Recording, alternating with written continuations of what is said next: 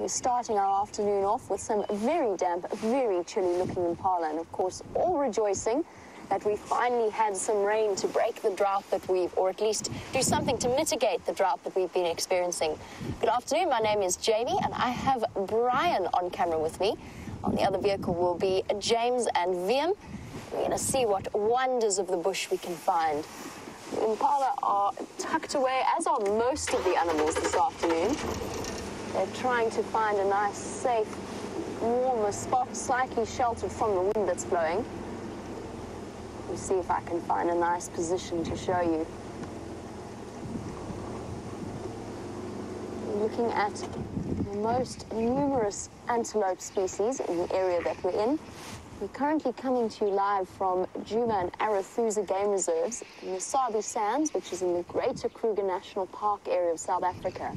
It's our largest unfenced wilderness area, a place where conservation has been occurring for the last 100 or so years. This has been a protected area where animals like this, and the impala in particular, have existed for hundreds of thousands of years.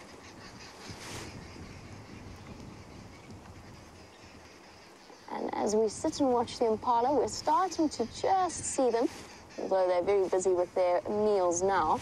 They're just starting to come into their rutting season, and Sarah was wondering whether or not I've ever seen of animals fighting, whether it was over food or what might be their motivation. And in the next couple of weeks, Sarah, we're going to see the impala seriously coming to physical blows, chasing each other around. The big rams that have the large curled horns, and I'll try and find a nice example to show you, are fighting each other for not food in this particular case, but for access to females. Although it looks very green and very damp at the moment after our night and morning of solid rain, there's also animals coming into conflict at the moment over water sources. We've seen elephants chasing buffalo, buffalo chasing wildebeest. There you go, there's a nice big ram. To show you what I mean, that's a mature impala ram. In the next few months, when mating season comes along, an impala will have a mating season that is very set. It's at a very set time of year. And during that time, he will try to gather a harem of ladies. He will collect them together, he'll chase them and keep them from running away, and then he will fend off any competitors of a similar size. And it's only really when they're about 4 years or older, and their horns are fully grown, as they are in this individual, that they are able to compete with each other for access to females. And he'll collect a harem and keep it for about a week, during which time he will do nothing. He will not feed, he will not groom.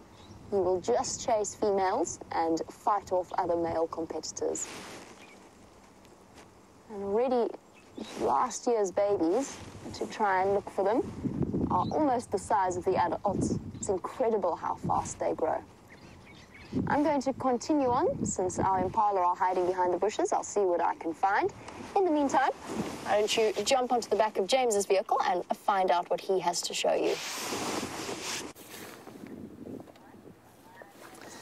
Good afternoon, Mrs. Lassiter and Mr. Phelps's English classrooms. Very nice to see you. Well, not see you. You can see me, of course. That is, in fact, not me in the picture. That is a bird called a crested barbet, and interestingly, sitting above a termite mound. And what it's doing there is, unsurprisingly, looking for termites to eat. And we just saw a big raptor, which would normally be eating lizards or small rodents, fly up off the ground. But when the rich food source that is termites is available, what you will find is that lots and lots of different kinds of birds will come down and sit there and eat the termites. My name is James Henry. On camera is Viam today. Hello, Viam. Viam is sporting a beard, the likes of which most hipsters would be extremely proud. The other thing to note about that bird is that it is known as a frugivore, which means it is a fruit-eating bird largely. But, as I say, when the rich protein and carbohydrate and fatty source of food that is termites are available, so the bird will eat the termites. Please excuse the English in the last sentence I used. It was very poor. Don't ever use it in the same way. Right, let us press along, see what else we can find. We did see some impala just up ahead.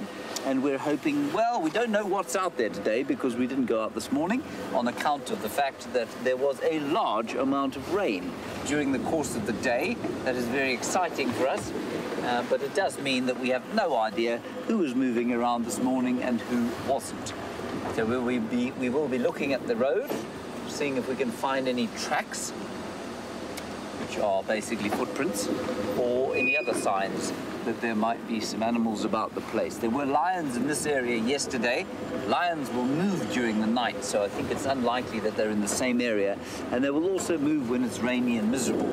It keeps them a bit warmer when they walk around. And last night we had a tremendous downpour, about 60 millimeters, 68 millimeters of rain. Inches, that is roughly, it's almost 4 inches of rain, which for this area is a massive, massive downpour. Going to one end of the property, these impala are rutting. Look, they're starting to fight.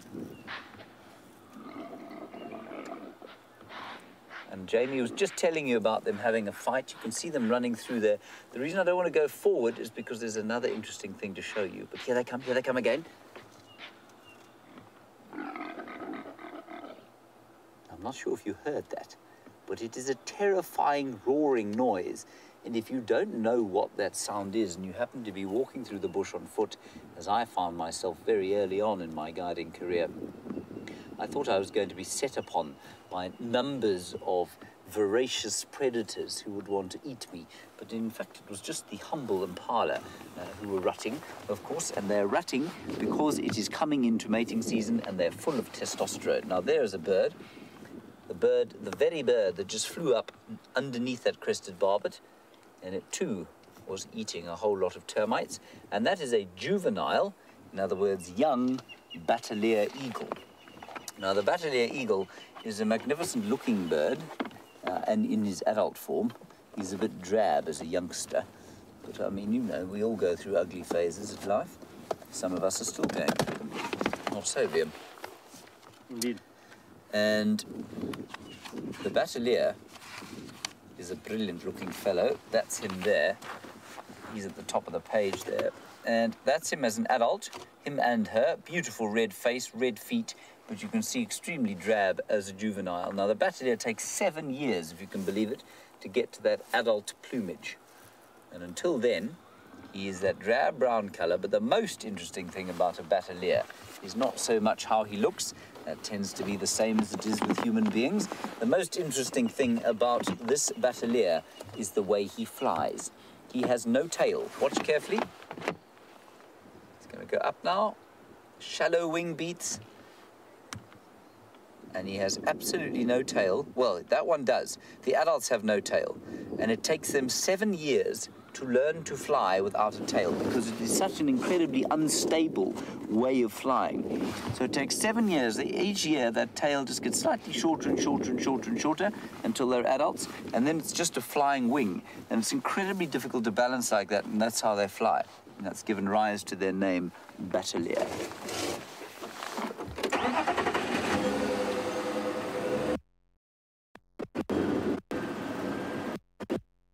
Hello. About is my main goal to basically have a good time, or B, to raise awareness for wildlife? I absolutely see, Jada. I think we're most effective as human beings if we're doing what we enjoy doing, and so that's why I'm out here. I enjoy being out in the bush. I enjoy exploring here. I enjoy studying nature. But at the same time, I really enjoy communicating with people through the medium of this lens. And I think that the joy and wonder of being in the wilderness is the best possible way to conserve it. That's how we will conserve the wild. Just let's find out what's going on here. There's something interesting. Bone in the... and it's calling. Okay, let's go across to Jamie. Signal's bad. She's got some monkeys.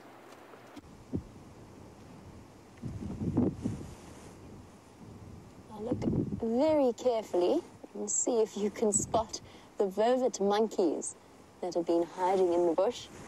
I think that one that was sitting up there has just disappeared. They're running off into the grass. They are very nervous little beings at the moment because it's so windy. So like all of the animals, their senses are a little bit compromised. They feel nervous and on edge. It's something we see with all of the animals on these cool, cloudy days. Now, an animal like a monkey is a really useful indicator. When they sit up on the top of the trees like that, they've got excellent eyesight, and they alarm call at the presence of predators. Anything from a big bird of prey, maybe even that batelier that you were looking at with James, or leopards or lions. They'll do their typical monkey alarm call, which is a sound that they make. And that's actually where their local name, Nkau, comes from. It's their alarm call. There's a lovely Indabele story about the wonderful and proud leopard. Now, the Indabele people are just a little bit further to the northwest of or the northeast, sorry, of where we are at the moment. But the story goes that there was a great challenge laid down because the animals of the kingdom found a big gourd full of liquor from the local village. But they didn't know what it was, so they all claimed that it was water. And the challenge was for the animals to be able to drink that gourd, so a big sort of pot-like thing that liquids are stored in out here, be able to drink that in less than a day. And the proud leopard wandered across and looked at it and said, I'll be able to do that in 2 seconds. It's just a small drink of water. And he took one mouthful of this incredibly potent liqueur and he dashed off screaming and went to have a drink at the water because it was burning his mouth. And one by one, all of the animals tried, including the hippopotamus, and none of them could manage it. And finally, the little monkey stepped forward and he said, I would like to try, but because I am so tiny, please can I go and lie down after every mouthful? If I can go and lie down in the grass, just have a rest, and then I'll go back again. And he went forward and he took a sip, and then all the animals watched and waited. He walked into the grass and lay down for a bit. And then he got up again and he took another sip. And it was only when the leopard, with his incredible eyesight, looked closer that he realized all the little tails of the different troops of monkeys were sticking out of the grass, and that the monkeys had tricked them into thinking that it was the same monkey going backwards and forwards to the gourd. And that, the Indabele people say, is why monkeys shout and call when the leopards and the lions come past, because to this day they are afraid of their punishment for their trickery.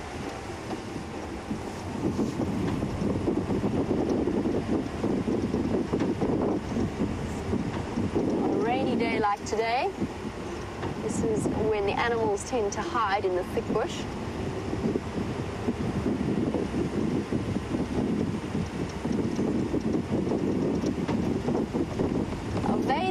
Vader's asked a really quite an in-depth question, and that is what the one thing is that people should know about our animals in general, or about safaris in general, in terms of what we can show them and what they can experience out here.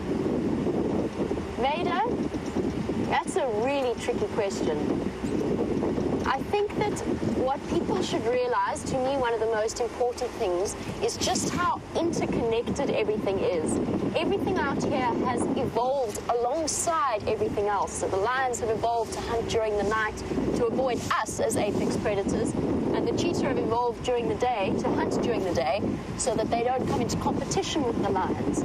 Certain tree species are pollinated by only one species of wasp, and so on. So everything, even the grasslands, the shape of the environment, the trees that you're looking at the moment, are connected to the presence of elephants out here and the way that they push it through, and the soil types. And the reason I say that that is such an important aspect, if I had to pick one thing that is important, and it's a difficult one to pick one thing, but if I had to pick one thing, that would be it, because that is why it is so crucial to protect absolutely and to value everything from the smallest millipede to the biggest elephant and the tallest giraffe and the most fearsome lion. They're all connected in a way that we're actually only just now beginning to fully understand, and our understanding of conservation as a whole has grown and evolved with it and changed in the way that we choose to protect and how we think that we are best protecting this incredible environment that we get to share. answer, but it's a very broad question.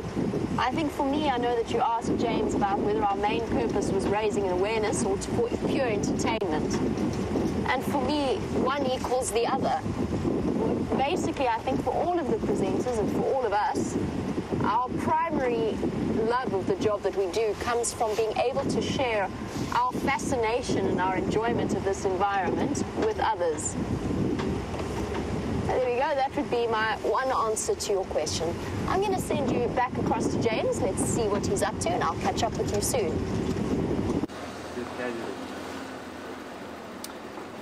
We've just come along here because we heard some waterbuck alarm calling.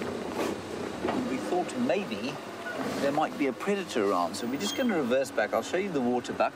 We'll keep our eyes peeled and see what we can see. The waterbuck are still looking very startled.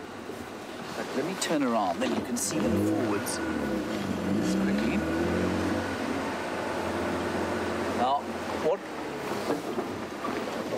predators, of course, will startle all sorts of animals, even if they are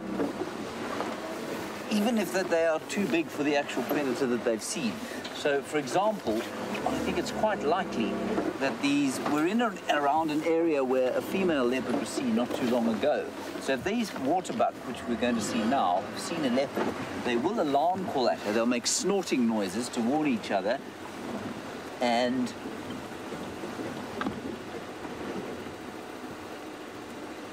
even though that she is definitely not big enough to take a waterbuck like this. So let's just look at the waterbuck, and we'll just sit here for a little while and see if we can hear anything else. There are the waterbuck. They look like great big fluffy teddy bears. They aren't, of course. They're an antelope species. And it's quite a large herd of them. And there's some more over there again.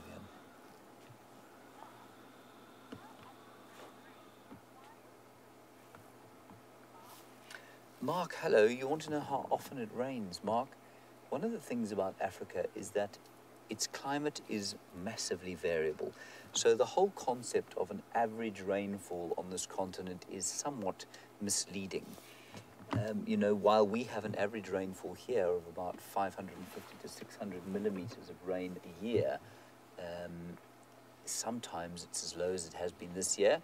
We've gone just over 100 millimeters now, and then, of course, it'll go all the way up to sort of 1,000 millimeters in a really kind of wet year.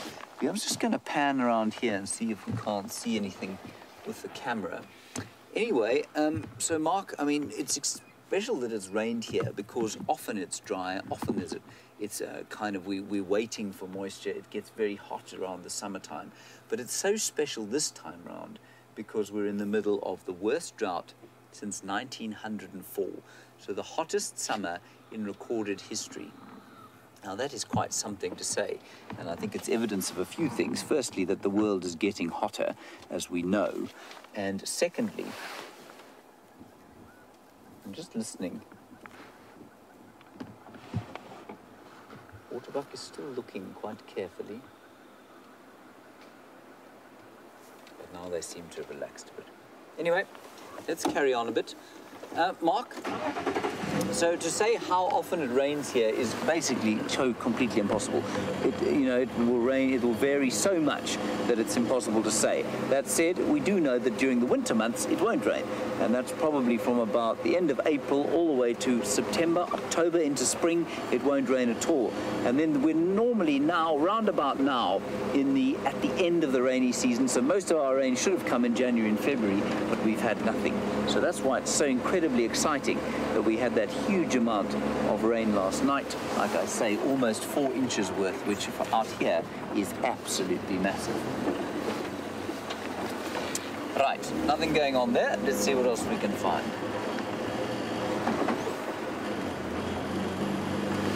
Now, Sarah, you asked a very brilliant question, especially having looked at those very fluffy waterbuck. You want to know how do they deal with the heat here?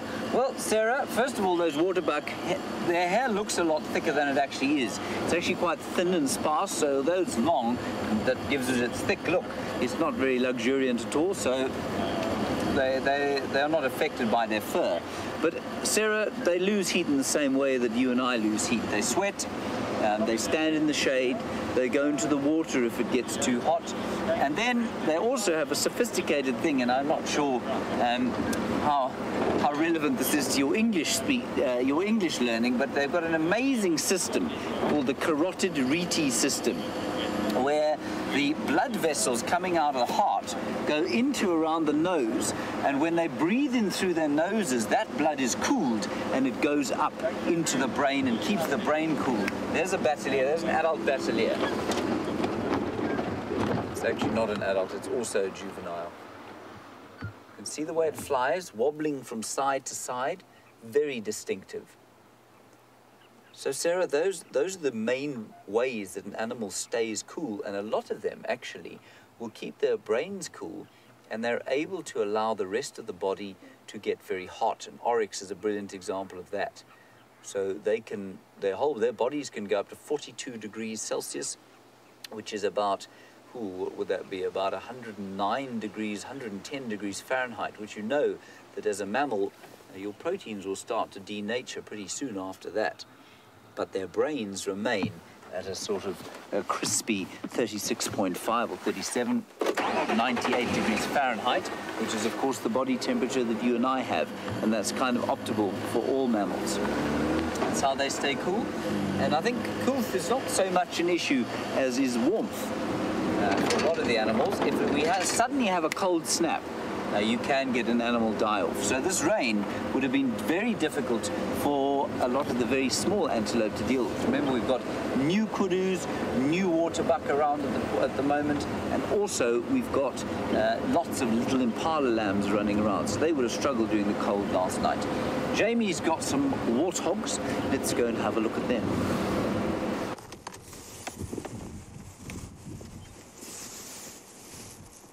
I do have some warthog, and better yet, I've got some baby warthog.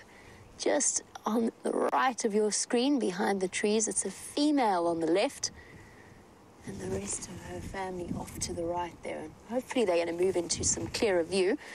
But in the meantime, since we've got her, they've somewhat unfairly, in my opinion, earned a reputation as being one of the ugliest animals. There's a little piglet there. And I know that many of you will have seen The Lion King, looked at Pumbaa, and automatically assumed that Pumbaa was a boy. But if you look properly and you look at the number of warts on Pumbaa's face, and that's actually how you tell the difference between male and female warthogs.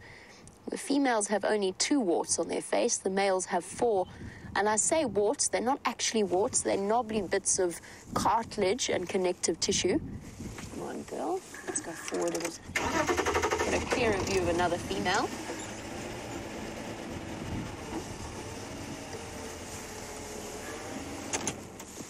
So Pumbaa is actually a female.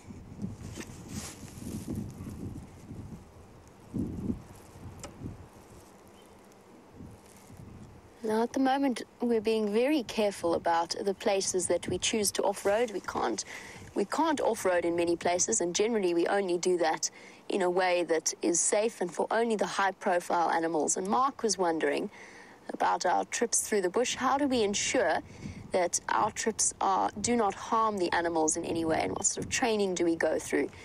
And it's a very important aspect of this, Mark, because essential to the animals' conservation is their appeal as a tourism draw. So the more people want to come and see them, to view them, the more money they will generate that can then be used in efforts to conserve them. But at the same time, as you said, you don't want to have an impact on them.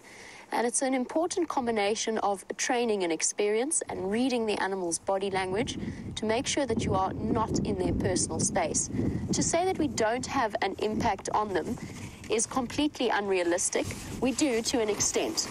Our vehicle moves past them. It just so happens that after as many years as these animals have experienced cars going past them, they've learned to ignore them. They don't bother them. But if, for example, we come along in the middle of a hunt, then we immediately switch off. We let the animals go about their daily business without trying to reposition to get a better view. You just have to let it unfold as it would naturally. And at night, we don't ever shine our spotlights on diurnal or daytime animals, because prolonged exposure to the light is actually going to take away from their ability to see in the dark. So those are a couple, just one or two of the things that we do, but it extends from everything to driving off-road. This particular area I'm driving in, there's no way I would even consider it after rain without doing considerable damage to the area. And you just make sure that you have as much of a negligible impact as possible on the animal. And always an important rule, animals have a personal space boundary. There's a zone at which they are alert and uncomfortable in your presence, and you never want to breach that distance. And on that subject, of course, we, as guides, first and foremost for us, our ethics is most important, and our love of what we're doing is most important. And Madison was wondering whether or not I've ever become attached to an animal, and I presume you mean in a wild context rather than a domestic context. Madison, yes, I have, multiple times. I actually used to work in a much smaller area, and I worked a great deal with rhino, and I've got very, very attached. I've spent many, many hours tracking and following particular individuals and making sure that they were okay. So that is something that I've formed a major attachment to. And then, of course, now working in this particular area with the knowledge that we have from our viewers who've been watching the animals for years and years, I know they've formed a very intense attachment. It would be next to impossible for us to see these animals every day, to follow their stories, to follow their successes and their triumphs and their heartbreaks without forming some sense of attachment to them. But yes, it does happen. It's something that is difficult because once you do that and you name them and you form a bond with them, then you become intricately involved. Your emotions are entangled with what happens to them, and nature is both beautiful and it can be very cruel at times. So you have to face it, you have to accept that if you love nature, that comes with the losses involved as well as the joyous and wonderful moments as well. Like, for example, yesterday, Madison, just having looked at those warthogs, there was a very ill female warthog, and yesterday we happened to bump into a male lion that pulled her out of her tunnel, out of her burrow, but she had already died. But it was just very sad to see. We've been seeing her regularly. She had 2 piglets. Jalen was wondering, how big can a warthog get? The answer, Jalen, is pretty hefty, actually. Not much bigger than the females we saw there. Probably a male would be about a third extra of that size. So if you're familiar with Staffordshire Bull Terriers, is what I usually compare them to, a really big male warthog would probably equate to about that size and weight. There's also a lovely story about why the warthog is so ugly. I personally don't think they're ugly, but there is a story about it. And it stems also from further north in Africa. And that is that the warthog used to be beautiful and very boastful. A lot of little impalas here. I'll try and find you a nice view. The warthog was beautiful and boastful and vain, and he went out of his burrow one day and went to go and find somebody to boast to about how beautiful he was. And while he was doing that, the porcupine went into his burrow and settled down for a nice rest. The warthog found a male lion, and he was parading around in front of him to say how gorgeous he was. These impala are also equally pretty. And the male lion was in a terrible mood, and he finally lost his temper with the boastful warthog and chased him back to his burrow. And warthog shot inside, face forward, and straight into the porcupine quills at the back. And from that day onwards, he was full of bumps and knolls and scars. And that's why the warthog is no longer pretty, and also why the warthog always backs into his burrow, which they do, bottom first. Of course, in fact, the reason that they back into their burrow in that way is so that their tusks are facing forward and they can defend themselves where possible if there's any kind of threat to them. Impala, on the other hand, really you cannot argue with the fact that they must be one of the most attractive antelope species. Their dusky red color, nibbling away at the leaves. Now, it's not just the big mammals that we stop for. One of the things you've got to enjoy is some of the little minutiae that the bush has to offer. So let's have a look at the tiny little creature that James has found. Right, I'm standing here Well, I'm actually lying down on a castle of clay, so-called the termite mound of Macrotermes natalensis, the world's most astonishing animal, I believe. And there are lots and lots of termites here. You can see them. You might be able to see a soldier here. I'll try and bring him to you. He has got nasty little pincers on the front of his face, and he's there to defend the workers, who are the ones without the pincers, and they've been building here, and they will do this after rain. They will start to build the mound like that. And this whole mound that I'm lying on is probably about maybe 20 to 30 years old, and inside it is a queen, and she would have been replaced at various stages. She can live for 15 years, a queen termite, so that's pretty impressive. Now, what I will try and do is bring you one of these termites. I am, of course, taking a great risk by doing this because they do bite rather viciously. Ah! It's the best way to catch them, of course. That is a termite, and you can see that he is savaging my finger. This is deeply painful.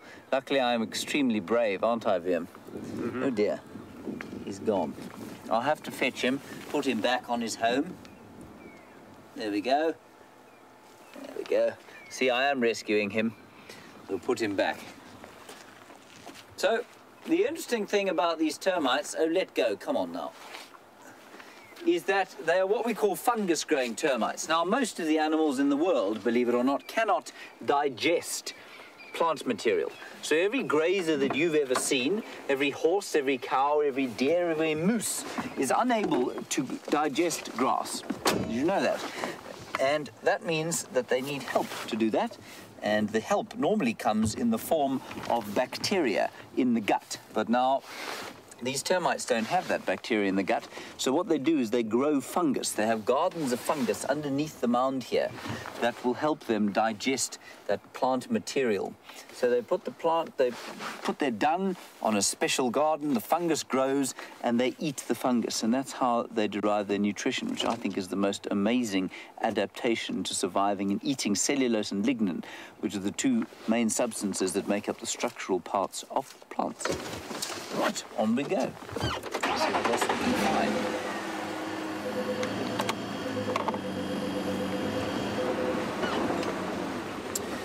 Well, Lisa, you want to know how often animals attack us? Well, you see, I was attacked twice there by the same termite within just 2 minutes. And the only defense from that, of course, is to put the termite back in his home. Lisa, in all seriousness, people tend to think of Africa as a dangerous place, that we're driving along here, and in fact the whole wilderness, even the wilderness in the United States, people think of as being dangerous. It is a dangerous place if you don't know what you're doing and if you don't know how to react to certain situations. Animals, by and large, in fact almost I would say 90% of mammals are not going to attack you unless they feel tremendously threatened by you. That is certainly the case of just about every single African animal, which means that unless you corner an animal, unless you really threaten it, it will leave you alone. What do we see here? Steenbok is unlikely to attack us. Yeah, but my bad. Sorry. Here we go, little antelope. Tiny little antelope called a steenbok. That's the smallest antelope we get there, weighing in at just over 20 pounds. You can see him there, he's very nervous of us. There he goes, brilliantly hidden, you can see. Very brilliantly hidden.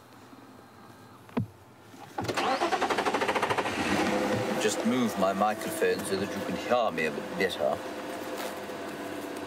There we go, that should be a bit better. So, by and large, animals out here will not attack us, as I say. And so if people talk, I don't like to use the term aggressive. I don't like to use the term dangerous at all. And so when we talk about animals out here, we talk about animals that do have conflicts with human beings as being threatened. Because we, of course, are the ultimate predators out here, which means animals are afraid of us, and because they're afraid of us, they become threatened, and then they might attack. So, we don't get attacked. It's very unusual to get attacked, and if you do get attacked, it's normally because you have not read an animal's behavior correctly, and you've stepped into the space where they don't want you to be. Okay, let's head across to Jamie, see what else she's got.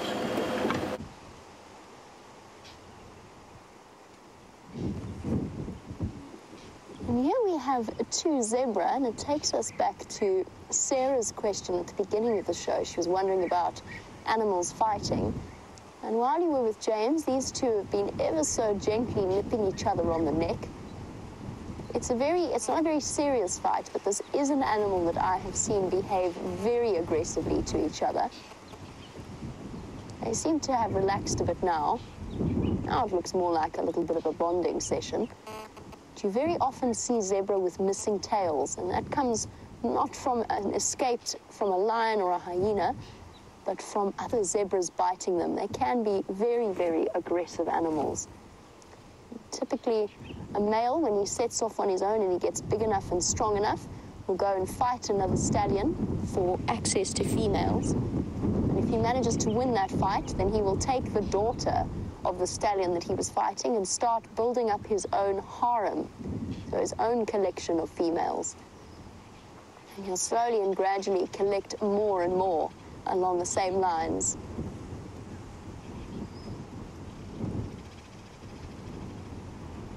There you go, ears back a little bit.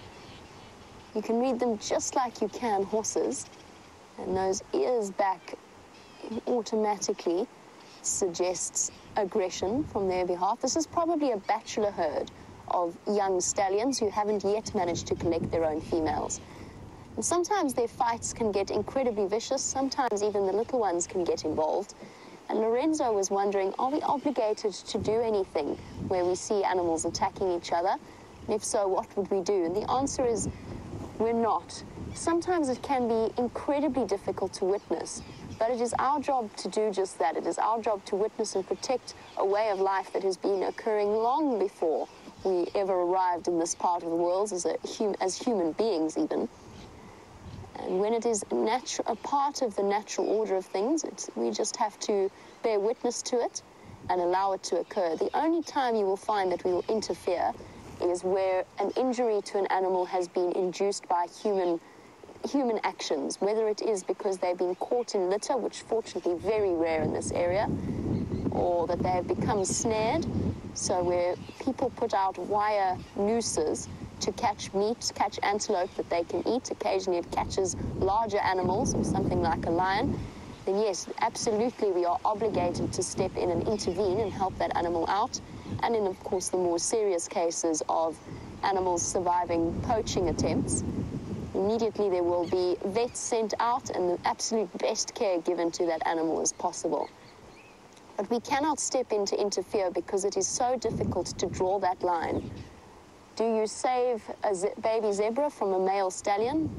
Yes, maybe you might want to do that, but then where do you stop? Do you rescue the impala from the claws of the leopard? What happens if that leopard has to go back and feed babies that night? Feed her next generation of offspring? It's far too difficult and far too grey an area for us to interfere. We just have to let the scenarios play out as they always have. And at the end of the day, the animal's balance, as I mentioned, we're learning more and more about the way things interact. And that is all a crucial part. The zebra's having such a good scratch. When you don't have thumbs, sometimes a tree will just have to do, especially when you have an itchy ankle, as this one does. I've never seen them scratch their ankle like that. I've seen them rub other parts of themselves, but he really is itchy this afternoon. Maybe from all of the rain, his fur is feeling a bit on end. Oh, this one's now using it as a neck scratcher, now a shoulder scratcher.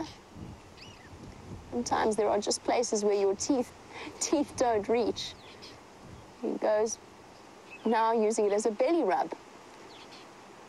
Ticks, of course, loving the softer undersides of the animals, and all of the animals out here carry some sort of parasite. Here we go. And speaking from my experience with ticks there, it's amazing. They were all taking turns there to use that as a scratching post. Is this one going to join in? No. No, he's not going to. 3 young stallions waiting for their chance to get big and strong. So the little bit of sparring that we saw there, it's their way of practicing for the day when they will actually challenge another male for access to females. You can see how even at this short distance between us and them, and it's probably about 60 or so feet, how well those stripes work to start to obscure the shapes of individual zebras. Another scratching post, my goodness. Itchy again. Hey, boy.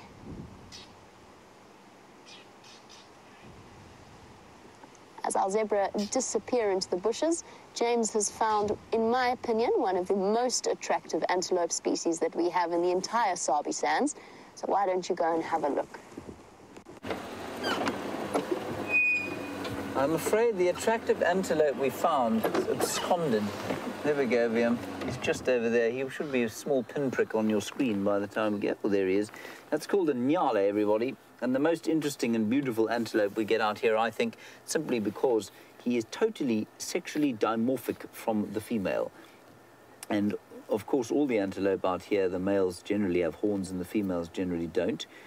But in the nyala, the female is a rich chestnut colour, and he, well, that small pixel you can see on the right-hand side of your screen, is a lovely sort of charcoal chocolatey brown. Then off to the left-hand side of your screen, we have a giant herd of impala. I know you've seen these before today, but this is really just an indication of what an enormous herd of impala they are, or what a successful species they are. Lots of little lambs, lots of adults, but what you can see, I'm just going to try and get into space here, is the fact that they are now starting to show signs of distress as a result of the drought. They are skinny, their ribs are starting to show, which normally they wouldn't, and you've got to look a bit carefully if you want to see it. But you can see that their ribs are starting to show, one or two of them, their hips are starting to show, and all the ruminants and all the herbivores, when their hips start to show like that, you know that they are getting skinny and things are a little bit tough on the nutritional front. So they're going to struggle a bit. Now, this rain would have helped them. Of course, we've got to the end of the growing season, so there won't be a huge flush of grass as a result of that rain. There we go. Now, Nicole, you want to know if there are any sort of areas that all the animals seem to head towards. No, there aren't. There will be some seasonal migration around here, but remember that most of the water in the Kruger National Park is pretty fixed. And so, yes, animals will move to and from water, but there are no kind of specific areas that all the animals will move to, no. Remember, water is the limiting factor out here. Water is the one thing that none of the animals, well, there are a few of them, but very few animals can do without. Impala, a great example of that. Elephants, another brilliant example of animals that cannot do without water, and so they must drink every single day. And so, at a time like this, when water is scarce, they will all tend to move towards the water points that there are. But there are some sort of fixed water points in the private reserves where we are, because because the landowners do pump water for the animals. And that's obviously a fairly controversial practice as far as ecology goes. All right, we're on the boundary of our reserve now, and we were hoping to see if we couldn't find some lion tracks along here.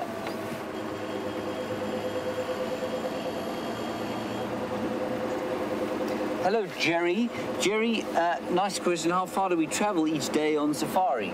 Well, Jerry, it depends again on the day. You know, sometimes where you started with Jamie, she was only about probably less than a quarter of a mile out of the camp. And sometimes if you find lions there on the clearing, maybe you will only drive a quarter of a mile. You might just reposition the vehicle a few times. Then you might be where I am. I'm on the far eastern side of the reserve, and we can do up to, say, I would say not more than 15 to 20 miles during a drive. I'd say that's probably the maximum amount that we would ever do during one drive. But if you go to East Africa where the space is much larger, or you go north of us into the Timbavati, or south of us into the larger properties of the Sabi Sands, well, you can easily drive 50 kilometers, or what would that be in miles? Probably about, I don't know, 50 kilometers must be 30 miles. So 30 miles in a drive, and sometimes even more than that.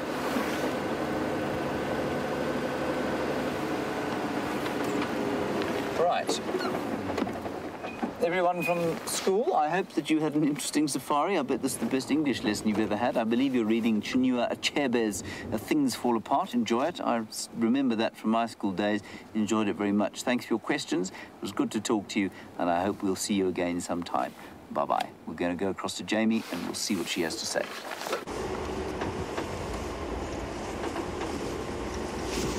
I haven't actually personally read Things Fall Apart, but I have read some of the other Achebe books, and I do hope that you continue to enjoy your syllabus.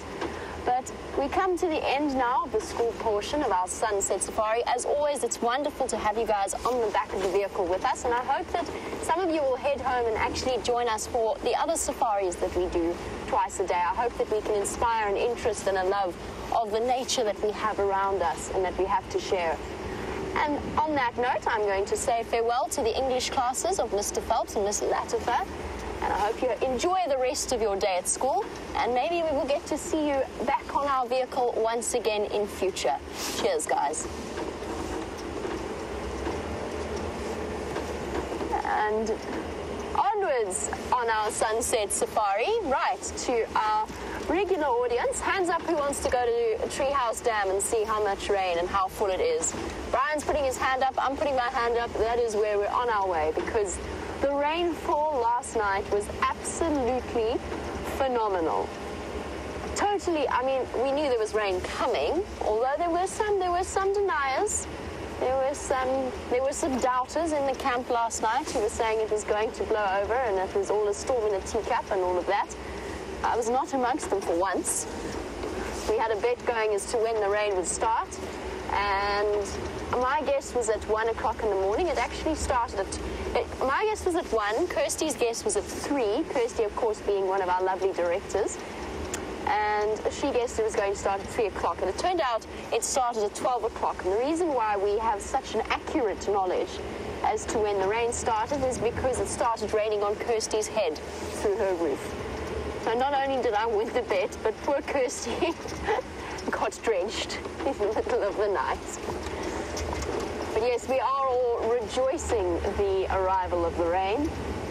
The one thing I will say, though, as we're driving along, is as wonderful as rain like that is, and it is wonderful, a huge amount dropped in a small space of time like that has done some serious impact to the topsoils. So it's washed away a lot.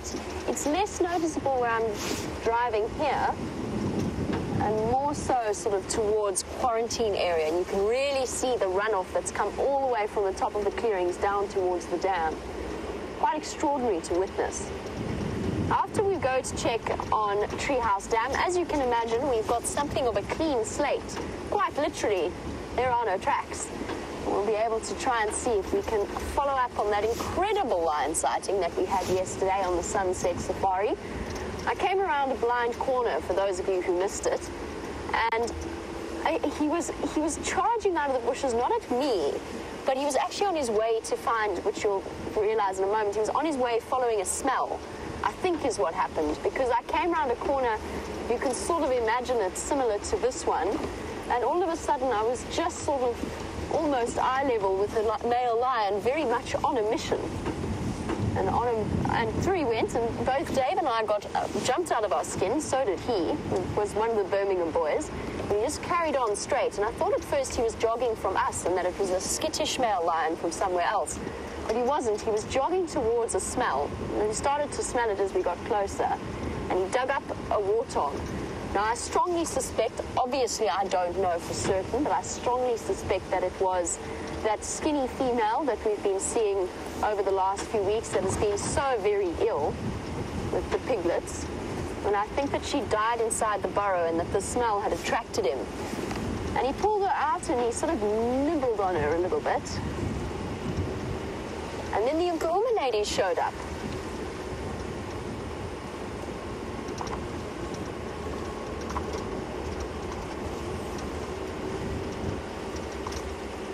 That's a really good point. So yesterday evening when he pulled the warthog out of the burrow, there's one very, very skittish wildebeest. I don't think he's going to stick around. I know you guys have been upset that we hardly ever see the wildebeest herd anymore. Sorry, guys, I'll get back to that in a moment.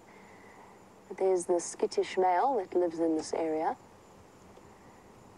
He doesn't really want to be on camera, though.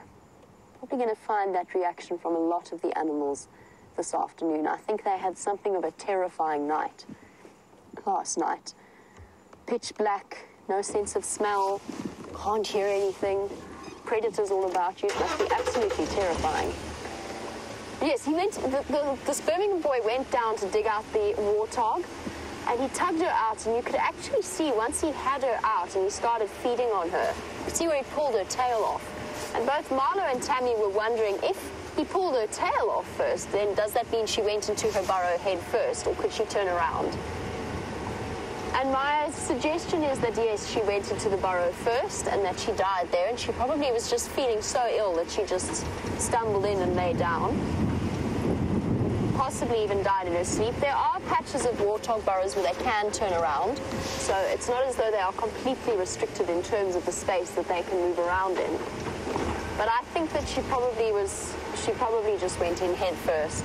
I don't know, in answer, for those of you who missed yesterday, and in answer to your question that I know is coming, I don't know what happened to her piglets. When the lioness arrived that night, she also went and tried to dig inside the hole. I don't know if that was because of the smell of the wildebeest, watching the wildebeest run away, the smell of the warthog, or whether or not the piglets were still inside, and whether or not it meant that they had maybe died. I honestly can't tell you. I'm very much holding thumbs for them. I'm almost glad in a way that that female warthog's suffering is over. She was looking terrible. Wow. Look at that. This is so exciting. I'll show you now what I'm talking about. Those of you who've been watching the slow sort of disappearance of Treehouse Dam, let's just have a look at this. Awesome. So much water. I'll go up onto the dam wall in a moment. I know how slippery it is up there, though, after it rains. So we'll go a little way, maybe not all the way across. I nearly slid down that side once before, so I'm less than keen to repeat that experience. Let's go have a look at this.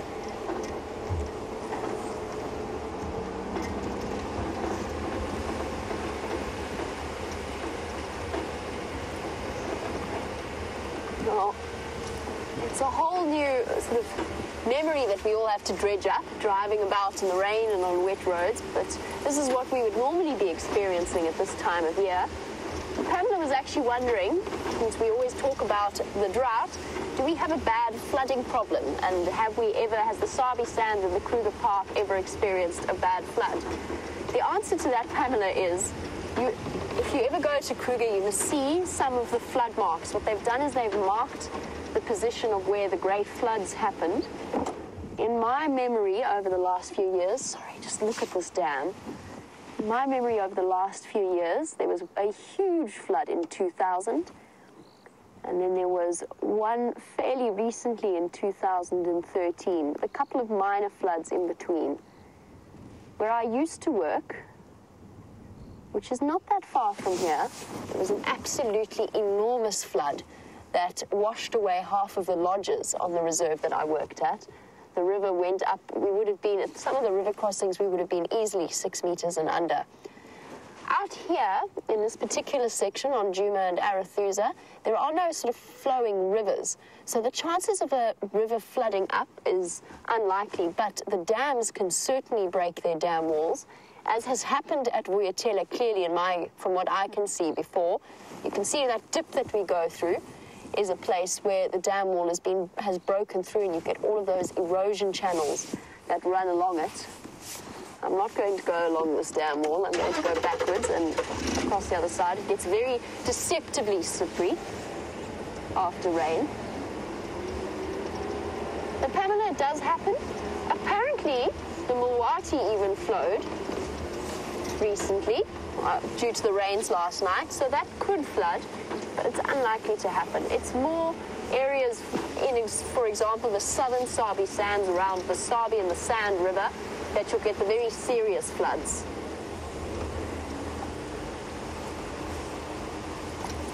I Now, we've stopped at Treehouse Dam and had a look at how full it is, and I'm sure you're all wondering about the other dams. As luck would have it, James has arrived at Buffelshoek Hook Dam, so let's find out what that's looking like. The ocean, blowing gunmetal grey under the steel sky. It's not really the ocean, everybody. It's Buffelshoek Dam, which until yesterday was Buffelshoek Mud Bath, and prior to that, Buffelshoek Dry Dust Bowl. Look at this. Isn't that amazing?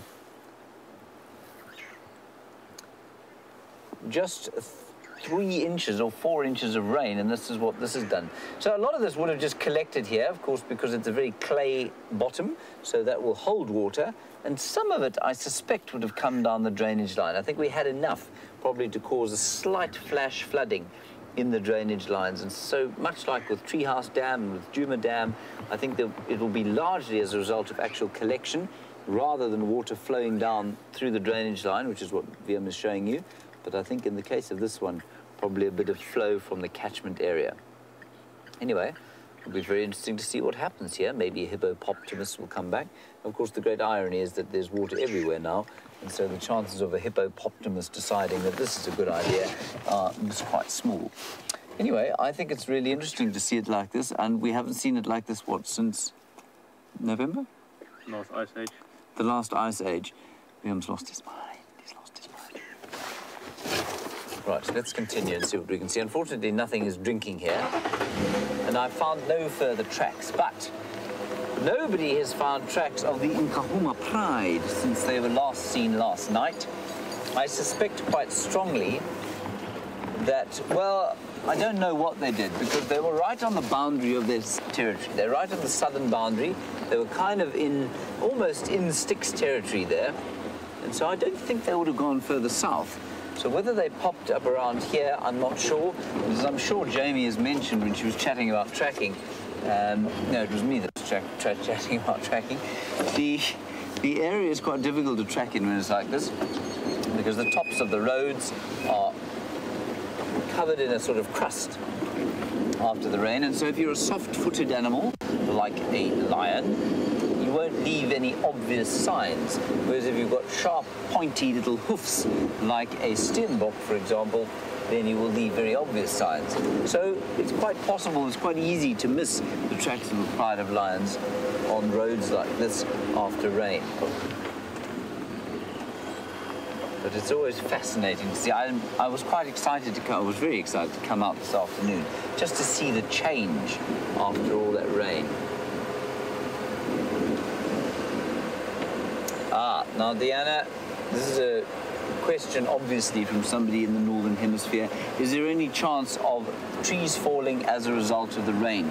I'm assuming either because you think that there may have been some flooding, which would have inundated the soils and caused the trees to fall over, or because of the wind from the storm, or because the leaves become so weighted that they might fall down. Highly unlikely, Deanna. The soil here is largely quite sandy, but for in the dams, and so it will absorb the water very easily. The wind is, well, it was quite strong last night, but unless the tree is actually rotten inside, it won't push the trees over, and I don't think there was nearly enough rain to actually kind of inundate the trees to the extent that they might fall over or even lose limbs. So no, unlikely that it would result in trees falling over. Some wildebeest tracks there, as I was saying, obviously hard-hoofed animal.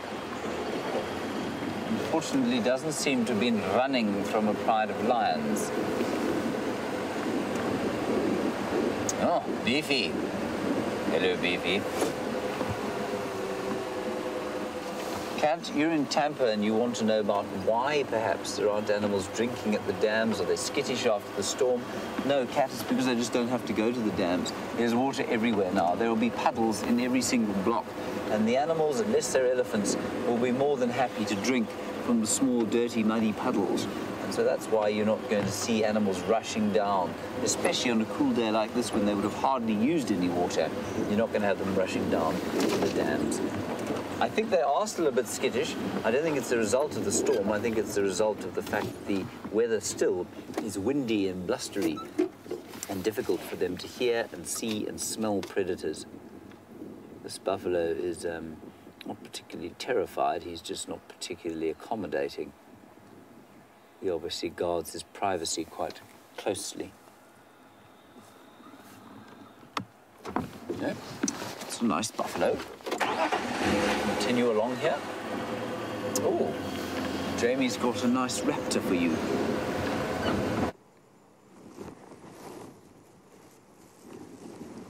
We have a lovely raptor to show you, somewhat soggy and drenched, as are all the animals of the Sabi sands at the moment, including us slightly. But immediately that upright posture, sitting straight up in the tree and the slightly fluffy head, even if he is a bit puffed up because he's cold and damp, is a giveaway for a brown snake eagle. When you're looking at identifying birds and raptors in particular, you're looking at a general impression of the size and the shape. And with that comes the way in which they hold themselves. And snake eagles in particular tend to have an incredibly erect way of sitting, looking down for any potential prey. Now, this weather will be a boon for the snake eagles and all of the birds of prey, only, of course, once the sun starts to come out, because at the moment it's very windy, very cold and grey, and flight is not all that easy when you're dripping wet. It probably has dried out a little bit. But the weather will bring out snakes and frogs and insects and all kinds of things that would be on his menu. Definitely exciting times. If we're lucky, we might even see him preen a little bit, rearrange his feathers as they get fluffed up by the wind. And as most of you, I'm sure, know, as with all birds, and that applies across the world, they are covered, or they have special glands within their skin known as preen glands that secrete a special type of oil, which on rainy days is essential because it essentially waterproofs the little filaments of the feathers and make sure that they don't become completely waterlogged, because if they were to, they would get very cold very quickly. Amazing how there's been a drop in temperature from yesterday's boiling hot, sweaty weather to shivering and wearing a jersey and a jacket.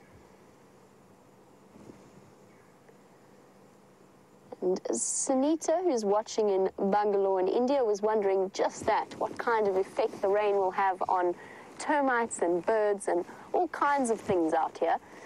And as I said, for him, it is going to mean maybe a day of sitting, remaining relatively perched, since there are no hot air currents to rely on, although snake eagles are less reliant on them than something like a vulture. But they're feeling a little bit uncomfortable, so they'll probably spend most of the day perched up like that. You can still hunt, but for something like a vulture, a rainy day means a day on a tree. That is what it essentially comes down to. They can flap short distances, but they are adapted for nice warm days when the hot air currents produce thermals. So hot air rising up from the ground, the vultures can stretch their large wings out and soar upon the thermals without expending too much energy. But for all animals, eventually the rain is going to be a boon for them. The termites are going to come out en masse. We're going to be seeing more and more of the winged reproductive termites. And you'll probably even notice them tonight. Once it starts to get dark and we're driving around, they will be attracted to our vehicle lights and our spotlights. And we'll have another one of those drives where we're sort of pulling termites out of our hair and out of our clothes and off the vehicle. I can hear frogs. Sunita, there are frogs out already. The tortoises will be coming out for a drink. Already the land snails have apparently made an appearance. I haven't seen one yet, but the land snails will be coming out. The reptiles are out. The snakes will be out trying to catch the frogs. It will just be an exciting time for everything. And as soon as the sun comes out, we will notice... He just took off, unfortunately. And where's he going to go? He might come flying around here. But the rain, the instantaneous effect once the sun comes out on the amount of greenery that the ground produces, the new fresh green grass shoots. We're right coming up to the end of the growth season for most of the plants out here. So this last minute rain has been absolutely awesome. I'm so grateful that we had it. And Patrick is just saying he can't wait for the sun to come out so we can see the grass coming through. And whilst this rain will not have fixed everything, and it won't have completely, it can't repair the damage of months' worth for lack of rain, it still will have contributed greatly to potentially increasing certain animals' survival over the next few months. The fact that the dams have filled up as much as they are is an awesome start. We're all very grateful. We still have hard months ahead though. And Cindy, yes, there is more rain predicted. From what I can tell, it could start drizzling even into our sunset safari. I say that with great confidence, but I'm of course not very good as a meteorologist, and I've learned to set very little store in the predictions that come through. But I'm fairly certain, judging by the temperature and the feel of the air, that there is more rain on its way. And it remains to be seen. I think it's meant to be cloudy for the next few days, whether that comes with drizzle or not. Now, typically, on a normal summer, we would have easily a 2-week period where we would just have almost solid rain in the same way we had last night. That's what happened 2 years ago, where the floods occurred. So it was slightly more than expected. But that is a typical summer rainfall pattern, not what we've been experiencing at the moment. We should have been having downpours like this maybe once a week, maybe twice a week, and that would have put us on a more normal level in terms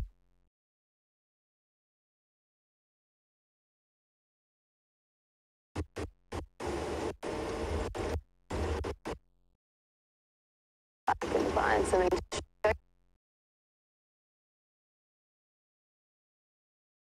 Go through.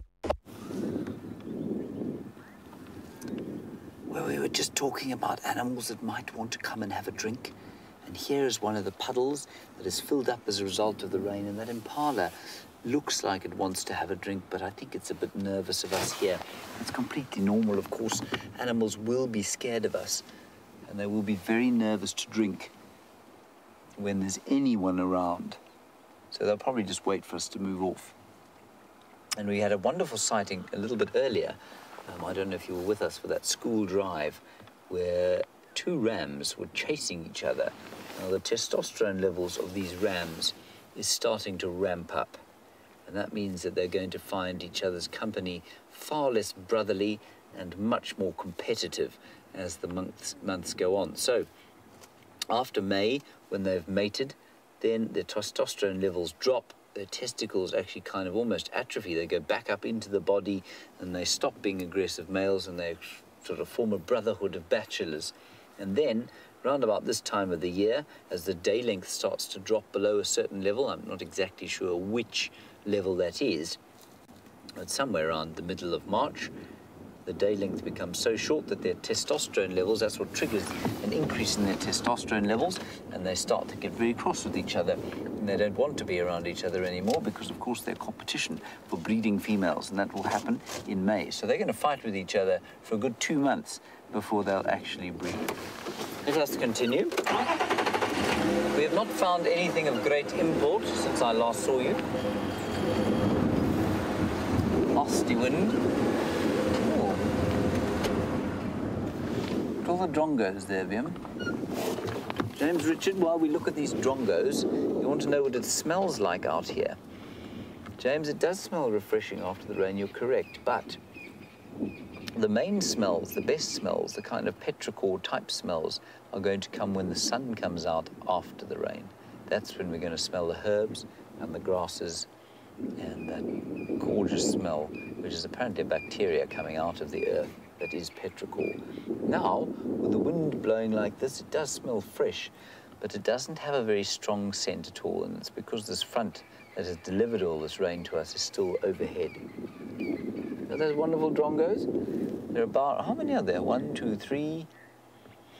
There are at least 3 of them there. And they'll be gleaning for insects. Now, what that means is, I mean, normally a drongo is a hawker of insects, so it'll fly out, catch an insect in the air and fly back. Yep, there we go, exactly like that drongo just did. That's why they've got that forked tail. It allows them to be incredibly maneuverable and stop suddenly in the air, a bit like a swallow.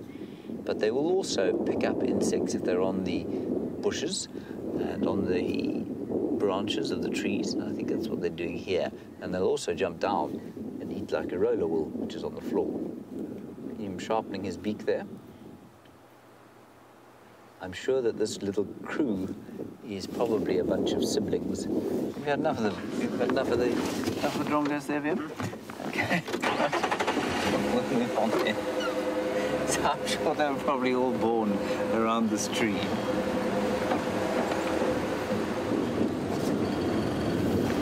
Hello, base or face? I'm not quite copying.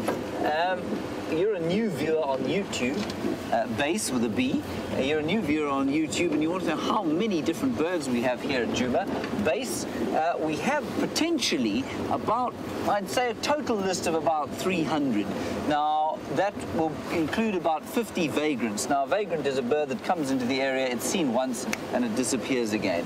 So I think you'd say you'd have a regular species list of about 250 birds, and it would go up to 300 depending on the year. In a very wet year, you'll get many more than you will in a very dry year like today, like this year.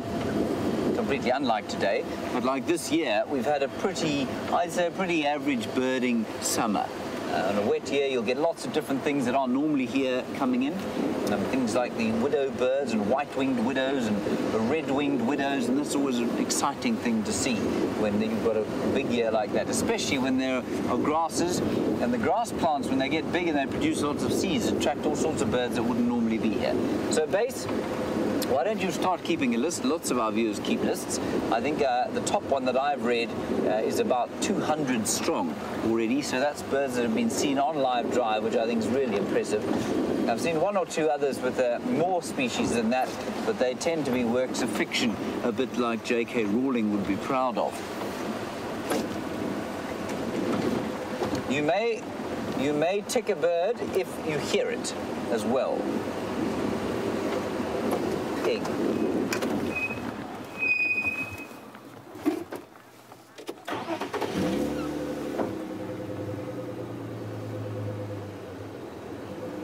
There's a big warthog boar in there.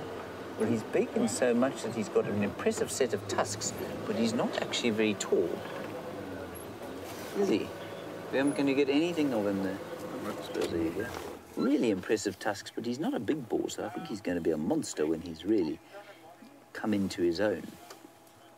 While we peer at those white tusks through the bush, the one thing I want you to notice there is the colour white and how easy it is to spot out here. You can see the grey. You can hardly see the grey of that warthog, but that little kind of browny white mane that he's got and the whiteness of those tusks, you can absolutely see.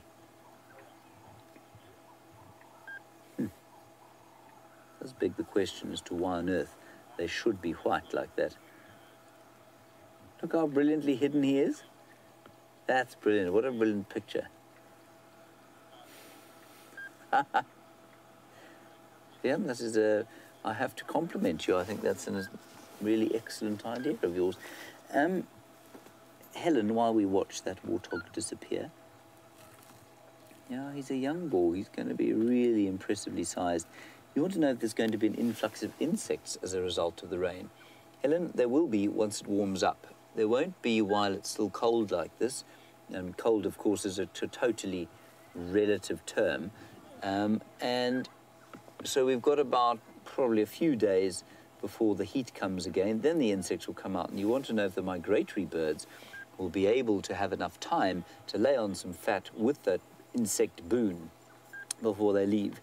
Helen, it's very touch and go at this stage.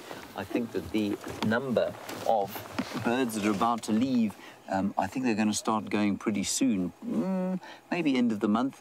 So certainly they're going to be compromised. Will this help them? Absolutely, it will help them. Would it put them at the stage that they would have been if we hadn't had a drought? No, I don't think it will. But it will definitely help them, especially if the heat comes. Remember, an insect is what we call poikilothermic or endothermic. which means it's like a fish or a frog or a reptile. It can't make heat on its own. It doesn't make, well, it does make metabolic heat, but it can't store it. So it does depend largely on the environment. And an insect, you've all seen a cold butterfly. And if you're ever confused about this, go and catch a beetle or a butterfly and put it in the fridge for a little while and see, not for too long, of course, put it in the fridge for a little while and you'll see how it becomes totally lethargic and unable to move. And the same has happened here. Of course, it's now got quite cold, or relatively cold. It's about 23 degrees apparently, a bit colder with the wind.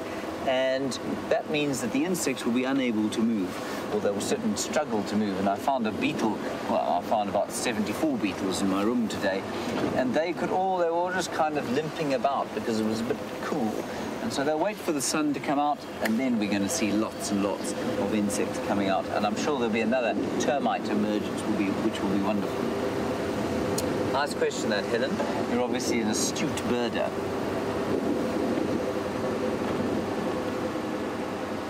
Now, we are going to continue lurking around here on the eastern fringes. I'm just going to keep trying to see if we can't cover all the roads in the east here and see if we can't pick up tracks of the Nkahuma Pride. Jamie, I believe, is heading towards the hyena den, so that will be quite fun when she gets here. I'll be fascinated to know what those hyenas are doing. And I've no doubt many of you will want to ask whether the cubs will be affected by the rain. I think I'm going to let Jamie answer that, in case you do want to ask her. Somebody's come down this road, which means that I'm not going to do it now, because clearly there are no lines on it.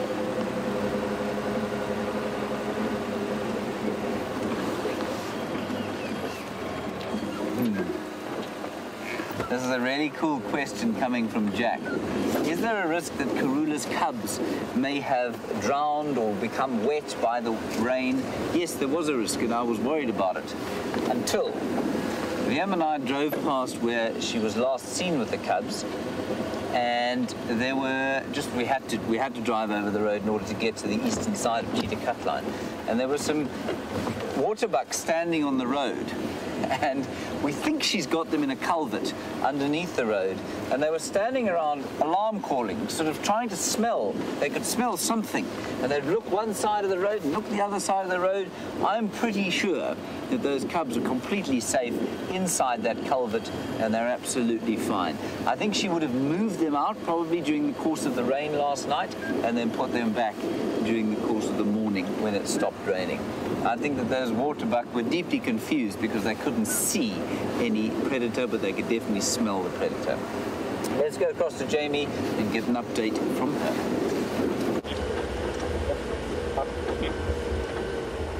I'm just doing a little bit of a tour of the different dams. I'm actually slowly making my way towards the hyena den.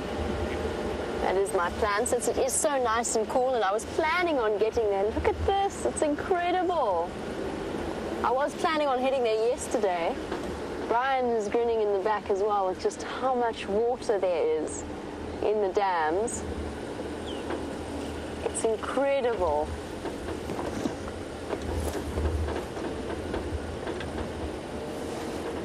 So there you go. For Leo and Shannon, who also wanted to come and see Djuma Dam, I'm going to have a look from this angle, which is close to where the pan or the dam camera is.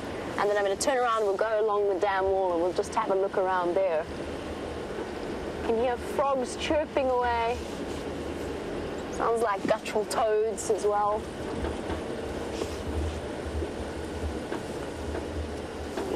Take this point to just do a bit of a U-turn, and then we can stop and observe what Djuma Dam looks like.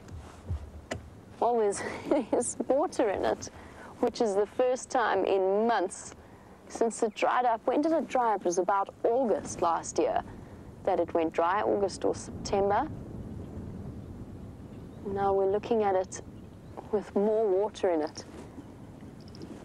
That being said, in a normal rainy season, this water would extend all the way along, and it wouldn't just stop there where it stopped. It would continue right the way along the drainage line. Just look at that. You can hear the buffalo weavers chirping happily away.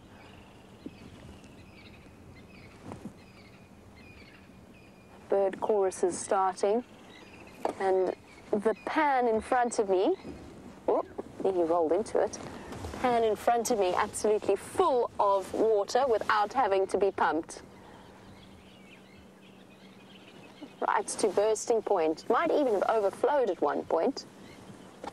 And it just looks cleaner. It doesn't smell at all, does it, Brian? No, not at all. This is wonderful.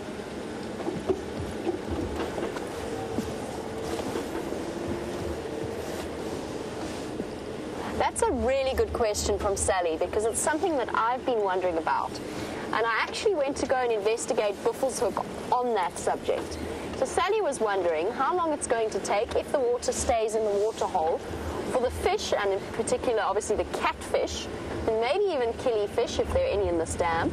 But for the catfish, that when the dam dried out, we spoke to you about the ability of catfish to bury themselves in the mud and to surround themselves with a wonderful, it's semi-permeable mucous membrane that allowed them to breathe but didn't allow them to dry out. And Sally was wondering how long is it going to take for them to pop back out now that there is rain in the dam or water in the dam. And I have to be completely honest, Sally, I really honestly don't know. I'm going to speak to the other presenters about it and figure out if they know how long it will take, or if they think that the catfish are actually going to risk coming out, or whether they're going to wait until the proper rainy season next year. We know they can survive for up to a year, if not longer, but at least up to a year like that. And I was going to go down here, but I've just changed my mind, and I'll show you why. Just if we can have a look at what's happened to this road. The roads are completely waterlogged. Now that's one vehicle's passage through there. I don't want to add to it. Already I'm driving in low range just to try and minimize the amount of acceleration I have to do, so therefore the trenches that I dig in the road. I was going to go that way, and I was going to show you the view over the dam wall, but my apologies, we're not going to add. They've just fixed this patch for everybody. I don't want to make it any worse. I'd feel terrible. That's just pure bad manners. They've spent so much time and effort making that lovely bump and bolster so that the water doesn't run down and wash through those erosion channels. But speaking of erosion channels and Pamela's question about the flood, this is where obviously the dam wall broke at some point. And those rivulets through the dirt and the sand. That was obviously caused at one point during a flood.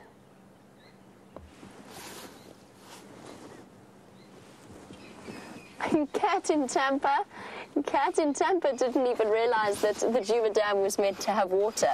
Cat, as we drive along, we'll go past, we'll have a view of the lodge, and on a normal rainy season, the water should extend right up to the dam wall for a start, not sort of lap at the sides of it, and it should extend all the way up that drainage line towards and alongside Vuyatela Lodge. That is where the water should be at this time of year after a normal, and the biggest rains in my experience in this year, even though you have it fairly constant in a normal rainy season, my experience has been the biggest rains in the weeks of February and the beginning of March.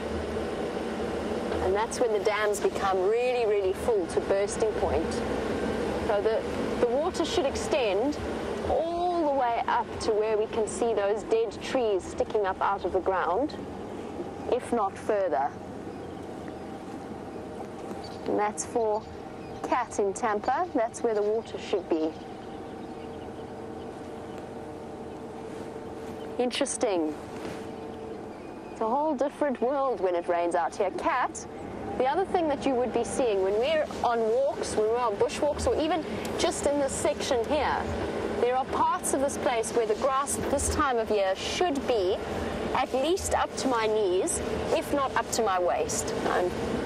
So to see it basically barely here, because this is where all the animals have come to graze and to feed, that should be knee-high at least, if not taller, and filled with all manner of perennial plants and pretty flowers, bright red star zinnias. They would be on their way out now. Is there any water in here, actually? Let's investigate. Puddles. There are some puddles in this little seep-line spot. Amazing.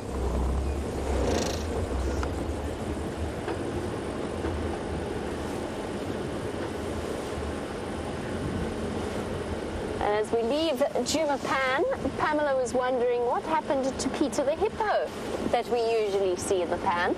It's actually been a couple of days since we last saw him. My suspicion is that he moved on. There were two at one point. My suspicion is that he moved on towards Sydney's dam. He got tired of spending half his day with his back sticking out in the sun and was able to, because of the hippos that were removed, obviously there was therefore enough space for him to move in and to take advantage of that. When buffaloes have been past at some point, the ground is all churned up.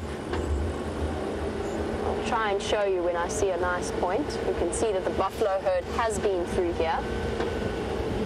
Not the greatest light, but you can see it's not, there's patches where they've kicked up the dirt. It's not great light for tracking, this flat grey light. You can see the soil's been disturbed, and you'll have to just take my word for it that it was buffalo coming through. And on the subject of Peter the hippo, who has now moved off and is no longer inhabiting the pan, an update on our friendly elephant, Mr. Asbo, who paid us another visit yesterday after my morning. I started my morning safari by just giving a demonstration as to what he'd done to the driveway before I chased him out so that I could leave. He has now tried or attempted to step on the pool deck, and consequently it is now broken. I think he learned his lesson though. He didn't try and move forward, luckily. He didn't try to carry on his movement. Sort of see if these impala rams continue their little sparring session.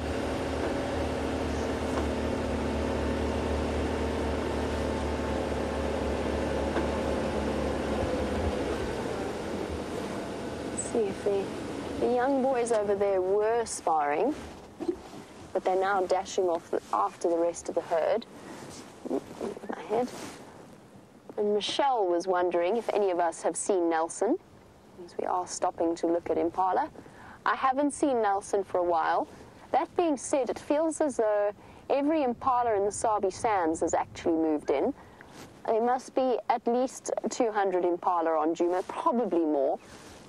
There are just impala all over the stage.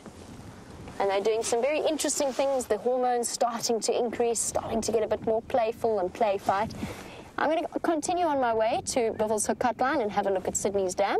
Let's find out which bird of prey James happened to find. Now, I think you've seen one of these already with Jamie earlier on, but this one, of course, is sitting dead still, and it is a brown snake eagle. And obviously so because of the big brown head that it has. You can see it looks slightly like it's got a head slightly too big for its body. And that posture it sits at is very distinctive, slightly leant over. And it's also, if you've got very powerful binoculars like mine, it has got a yellow eye. Very distinctive of the brown snake eagle. Also, no feathers down to the feet. Only the true eagles have got feathers down to their feet. And I remember I said, I accused the bald eagle in America of not being a true eagle the other day. And Twitter nearly exploded with tremendous objection that I had cast aspersions on the character of the bald eagle. No, I didn't do that at all. When we say true eagle, what we just mean is that they belong to a certain genus or a very closely related genus of specific kind of eagle. So please don't worry. The bald eagle, magnificent bird, and very closely related to our fish eagle, is in fact an eagle. Don't worry. Oh. So, Lael, when we look at that bird there, you ask the astute question, can you tell the difference, can you tell if it's male or female from its size? Lael, you can if you see them together. I wouldn't have the first clue whether that was male or female. They're only a centimetre or two different, or maybe sort of 250 grams, so less than an inch or up to an inch in difference in height, and at this distance, I mean, it would be almost impossible to tell. I have no doubt you could find some people who'd try and tell you that they can tell whether that's male or female, but no, I couldn't. And sometimes the eagles are exactly the same size, the male and the females, but as you say, Lael, as with many of the US eagles, the female is often, I thought it was an alarm call, the female is often larger than the male. And there's one mammal species out here that does that. I wonder if anyone can tell me.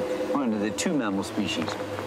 The ones you're going to see with Jamie just now, they are the obvious example, but there's a little antelope, and that's the duiker. The female is bigger than the male.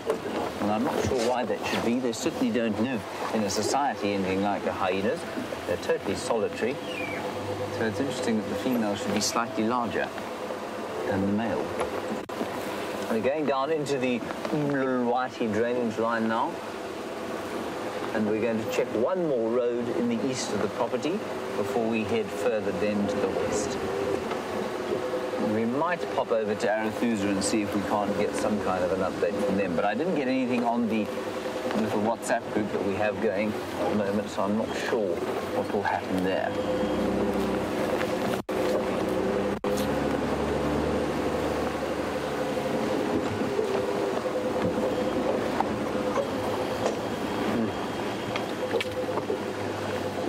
Now, James Richard, a very good question. The animals, you say, don't seem as playful as they normally would after the rain.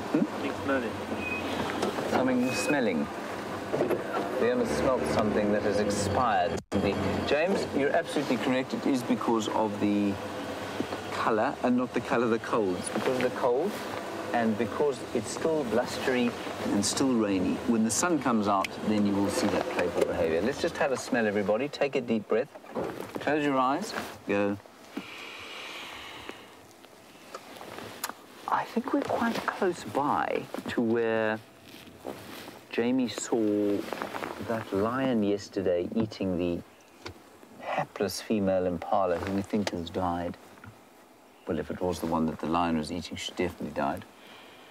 So maybe that's what the smell is. We'll just pop out over there, and then maybe we'll do a little trip down the river and see if we can't find what they're smelling. It's not very strong. It is a very subtle kind of rotting flesh smell on the air. And I don't know if any of you have smelt rotting flesh before. It's not sort of Chanel number 5. You don't want to be smelling it. But it is a very good indicator, perhaps, of, oof, that is powerful, of predators. I wonder if that warthog didn't live very close by here. The other thing that, of course, can smell like a carcass is an elephant's, not an elephant's, a lion's dung.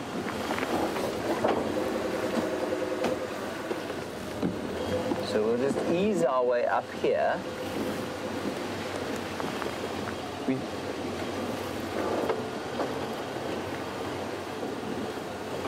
And we're not far from that area where the warthog was killed yesterday, or died of natural causes and then was fed upon.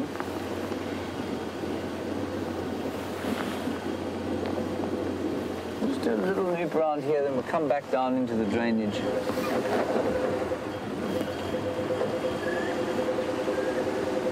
And I said at the beginning of the drive that I didn't think it was likely that the lion was still around here. It was quite a cold day, and I think they would have moved in that big storm we had last night. Yeah, can you smell it anymore, Bim? No. No.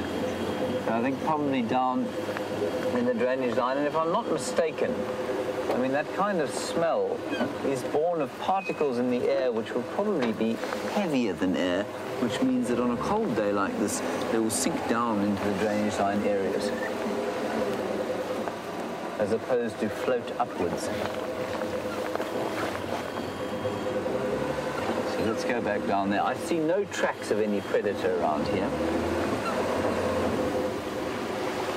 But our noses, you know, they're not quite as good. Well, I mean, they're not nearly as good as the animals out here, but you can train your nose to be a lot more useful than you think it actually is.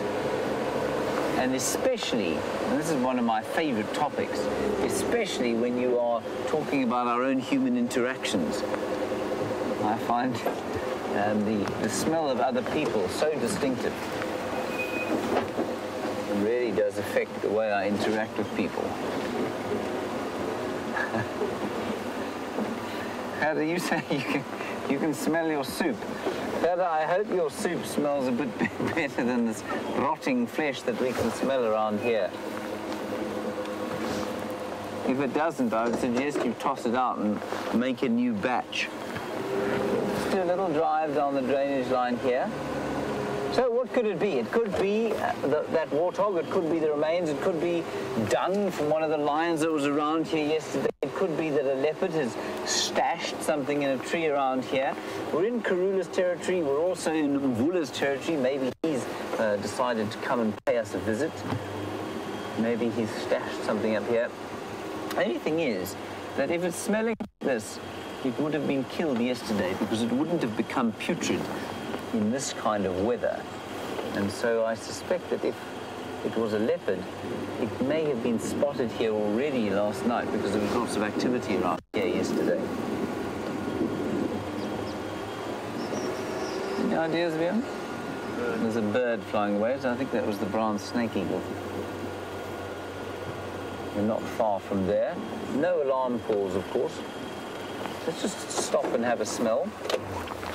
Gerda, take a deep breath.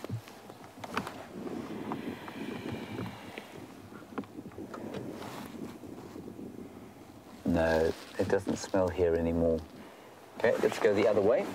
The wind, of course, is blowing from the southeast, so that's basically straight down the front of the drainage here. So we can't smell it here, it must be behind us.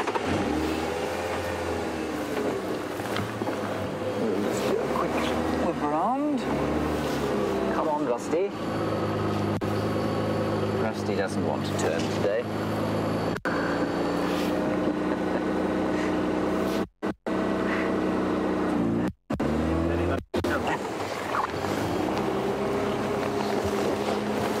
Katie, you're in South Bend, Indiana, and you're our second viewer from South Bend, Indiana. You know Lucy from South Bend, Indiana. Katie, sorry, I actually missed your question. I was so overwhelmed by the second person I know from South Bend, Indiana. Oh, right. Now, whatever the warthog died of, could it have been passed to the lion after he ate it? Katie, yes, in theory, it is possible. I don't know what that warthog died of, though. I mean, there are some diseases. Rabies is one, for example. That warthog didn't have rabies, but rabies is one that can certainly be passed from something like a warthog to a carnivore because it affects all mammals. But if it was something like the equivalent of bovine tuberculosis, it could also pass to lion, probably wouldn't affect it. If it was foot and mouth disease, for example, which I'm pretty sure a pig can get, then no, it wouldn't have affected the lion. So it really does depend on the disease, Katie. I thought I may have seen something in this tree, but of course when you're looking for a leopard, you see one under every branch. Right, let's have another stop and sniff. I'm so lightheaded now from doing all this. Have you heard Vian there? He said he's feeling very lightheaded from all of the inhalation of oxygen.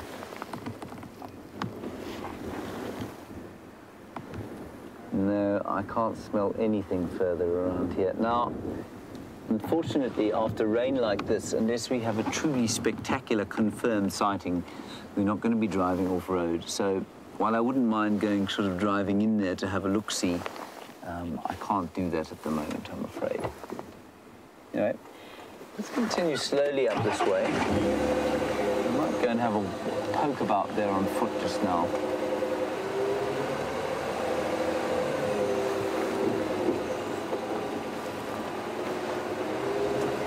Now, Susan in Los Angeles, you're an astute safari goer and you want to know the difference between a warthog and a bush pig. Well, they're both pigs, obviously, so that's not a difference. But the one is I mean, the major difference is the diet that they eat, and bush pigs are very rare out here. We do get them, but a bush pig isn't a completely omnivorous animal, so it will eat lots of meat, quite a lot. It'll eat fruit, it'll eat grass, it'll eat roots and tubers and that sort of thing, whereas a warthog is a vegetarian. Although a warthog can sometimes be seen eating from carrion or chewing on a bone or two, they are largely vegetarian. Then a bush pig is a kind of, it looks like a wild boar. It's a very hairy, reddish colour, with a bit of a white mane on the back, and the warthog is obviously just that plain grey colour. So those are the major differences. We don't get them around here. They're very similarly sized. Now, I say we don't get them, they have been seen here once or twice, but not much. I think we might find ourselves coming back into this area just now, just to see. All very quiet on the radio at the moment.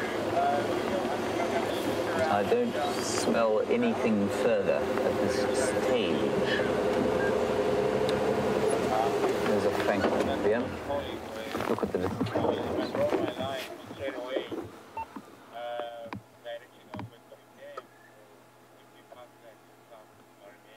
I'm just listening to the radio while you look at those francolins. Apparently there was some sound of lions calling. I'm just going to switch off here and listen for a while. That, of course, is a crested francolin, the most common francolin species that we get here, one of 5.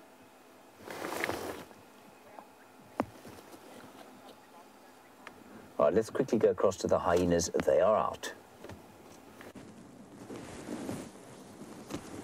We had to get here quickly because this hyena cub is out without any of the adults, and I think he's gone.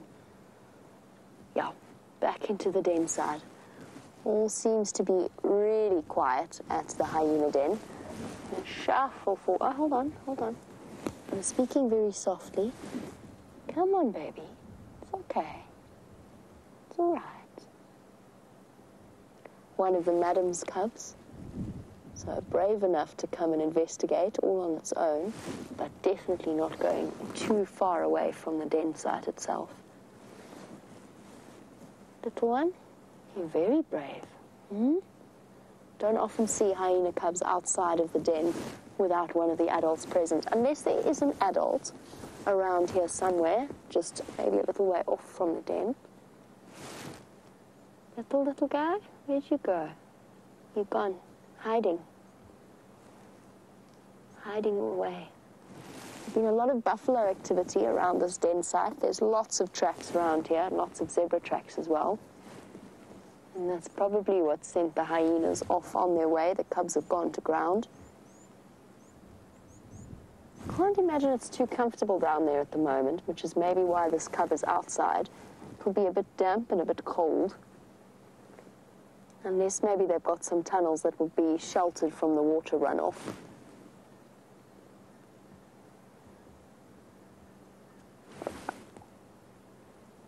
Sorry, I'm just listening to the Game Drive channel. Bear with me one moment.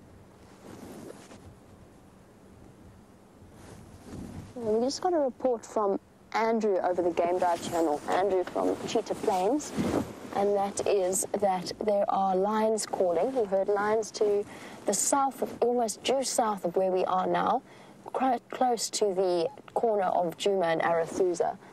He also thought he heard lions calling more towards Twin Dam side, which we've come all along, but that could well be the Nkuhumas. I know. Sorry, just listening to James now as well. He's just checking up. I think he's also going to be following up on those lion calls. And since there's no hyena activity here, I think we're going to leave, and we'll travel down Impala Plains towards where Andrew heard the first set of calls, and I'm sure James will investigate on his side. I actually don't want to be here for too long if the cubs want to come out without the mothers around. I don't want to stress them out or cause an extra distraction, or in fact even cause them to come too far out of the den site to investigate us without adult supervision, especially on a wet, windy day like today. Just better play it safe rather than sorry. And we'll leave them for now.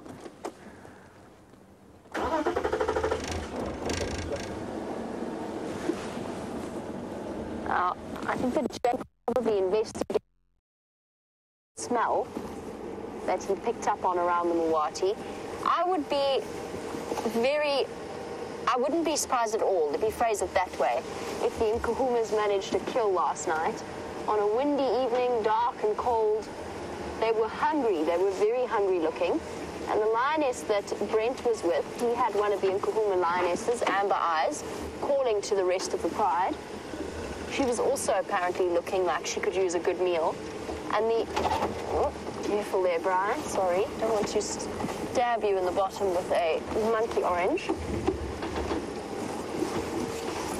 The female that was missing from the group when James had them around Buffelshoek Dam, so not Amber Eyes, but one of the other females, she, I think it was her, looked even skinnier than the rest of them. So they would have been constantly moving last night on the hunt, looking for a meal.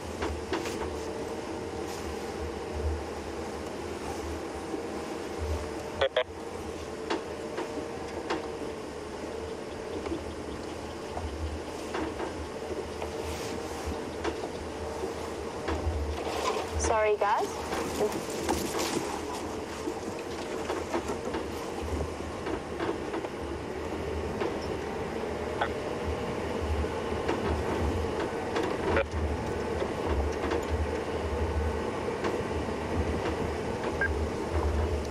Copy that. Thanks, Andrew. I'm coming to join you in that area. Awesome. So the guys at Arathusa have just let us know that there is a male lion wandering across the power lines on Triple M as we speak. He's already crossed onto Juma, so they've lost visual of him, but he's come straight through on the power lines. So we can head across there. Sorry, Zebra, I'm going to ignore you for the moment. He's obviously calling to other lions, and he could well be calling to the Nkuhuma lionesses.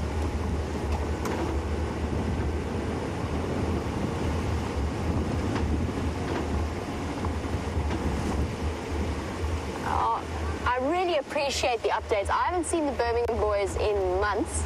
So yesterday when I saw that one male, I had absolutely no idea as to who it was, except that it was a Birmingham boy. And Sarah, who is one of our viewers in Ohio, and she's been keeping very much up to date with the various lions out here, she just wanted to let me know that it was Birmingham boy number 2 and not Blondie, as was originally suspected. And I sort of went with the Blondie as it was one of the suggestions, and he looked quite big. But of course, if I haven't seen them in months, they've been doing some considerable, sorry, Millipede, I missed him, considerable growing during that time. So he just looked a little bit larger than I expected. So it was Birmingham boy number 2. He needs a better name, I think. I have to find out. I know that there's Blondie and Scrapper, and there's the Hoff. One of them has been nicknamed the Hoff, but I'm still not entirely sure which one, as in David Hasselhoff, by the way. I'm still not entirely sure which one that is in terms of the 5 of them. The Birmingham boys, for those uninitiated to the lions of this area, are a coalition of 5 youngish males that have just in recent months taken over this area as their territorial zone.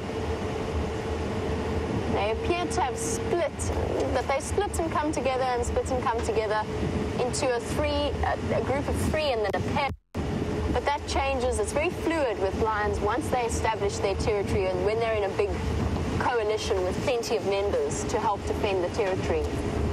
Keep your eyes peeled. I don't think he's going to come up this way. I think he's going to go straight towards where the Nkuhumas are. Might be worth James listening in that area as well. I'm sure he will be doing that. Just having a good listen to see if they call, which is pretty much close to where we left them last night.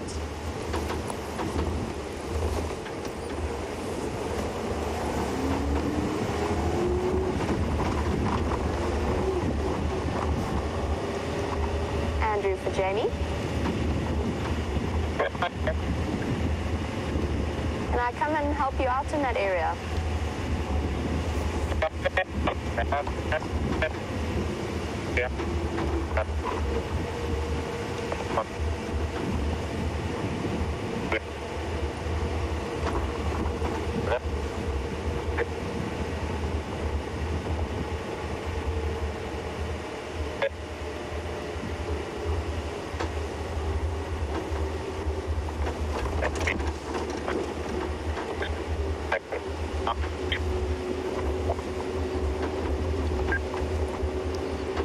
copy that. Thanks, Andrew. I'm just making my way from main access now. I'll come south along Impala Road.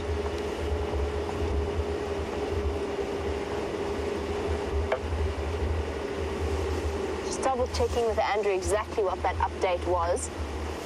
And apparently there was a female, from what I can understand, the comms are a little bit unclear, but from what I can understand, there was a female with him as well. Let's just keep our eyes peeled here. I'll go nice and slowly.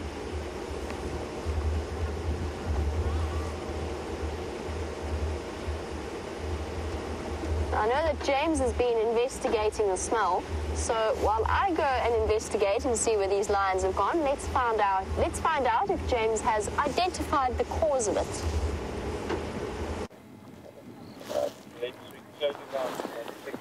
Well, everybody, it would appear that the human being can, in fact, track with his no or her nose indeed. There is the expired warthog, I assume, from yesterday. We're in and around that area, and what I find fascinating is that she's been left not quite untouched, but certainly unfinished. So, I mean, she's been mauled to the extent that I can't tell whether that's the sick one or not. I think it's very likely. I think she used to live in this termite mound right here with her youngster. I wonder if the youngster wasn't eaten. And maybe there's something in her, that sickness that made her so skinny and so rank, perhaps made her very distasteful as well. But something has got to be particularly putrid for a hyena not to want to eat it. Of course, during the rain like we had last night and the wind, it'll be difficult for a hyena to pick up and pinpoint something like that. So maybe a hyena will come across here and eat it when it warms up, or, you know, as that flesh starts to rot even further. Anyway, I think that's enough of being around here. This smelly warthog.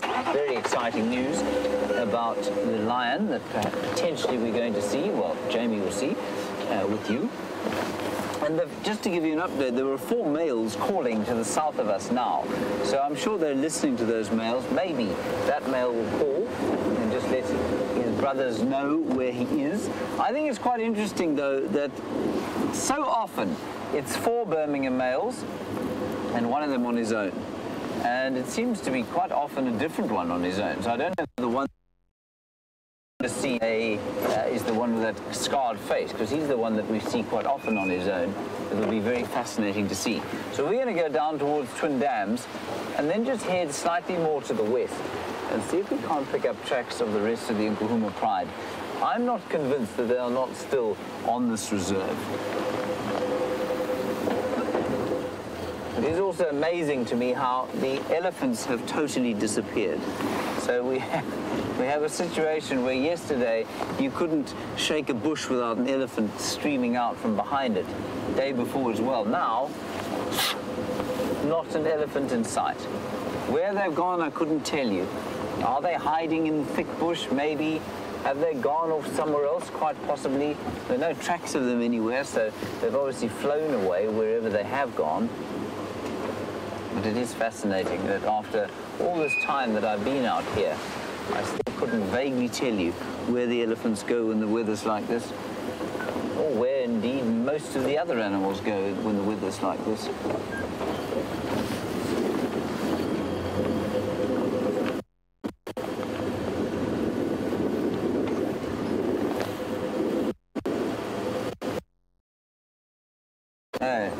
Deanna, and we had a similar one, which don't hooves. You want to know whether or not animals ever fall into termite mounds or the excavated burrows that are termite mounds. Deanna, they don't. I'm sure they do from time to time, but it's not like, I'm assuming you're thinking of perhaps horses. And I know that when I used to ride horses, you had to be very when you out riding that you can step in a rabbit burrow or perhaps an artfuck hole, because of course a horse can then break its leg. I'm sure it must happen from time to time. Termite mounds, no, not an issue, I wouldn't say. I would definitely say that aardvark burrows, though, could be an issue. So aardvark will often not just excavate termite mounds, they'll excavate ant nests, which are not above ground, and so they can leave holes, which are quite difficult. And then over the years, those holes kind of fill in, and then you can stand on them and the ground will subside. And it can cause nasty injury if you happen to be running at a great speed. but not inside termite mounds, no. I think that's highly unlikely. Remember, termite mounds are built of, I mean, it's almost concrete-like stuff. It really is very hard indeed, and it's one of the reasons that only an aardvark is able to open them up and feed from termites initially. Once the aardvarks open them up, of course, then lots of other things will go and eat termites. The most voracious predator of termites, of course, are ants. Ants love to eat termites. It's very nasty to them. I always feel very sorry for them because it seems that the ants always have one up on the termites, despite the soldiers and their fearsome-looking mouth parts. Now, many of you would have seen them biting into my skin as I sacrificially gave of my skin for the school drive. I thought that was very nice of me, don't you, Liam? Yes. Yes. Liam didn't hear what I said there. He just said, yes, of course, as a matter of course. And it amazes me how ants don't seem to be affected by those pincers at all. They go in there, 3 or 4 to a soldier termite, wipe them out, and then they go in and steal the young termites. And I've never seen a termite win the battle against the ants. It's always the ants that seem to be a very successful Viking raiding party. I have a children's show coming up in my mind, VM. Ragnar the Ant.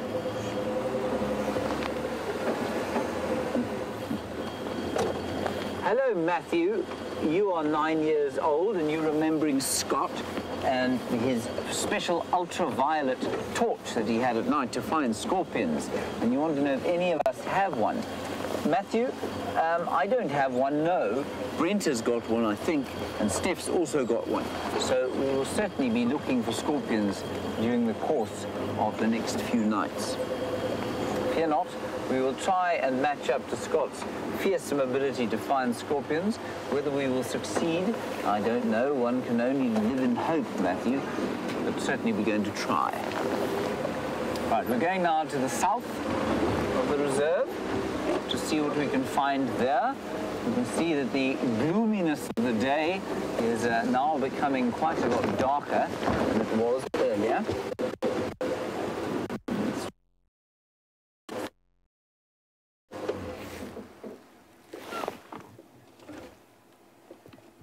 Just always good to stop and listen on a day like this, or any day really. See if you can hear any alarm calls, any bird calls. The birds, of course, are completely silent.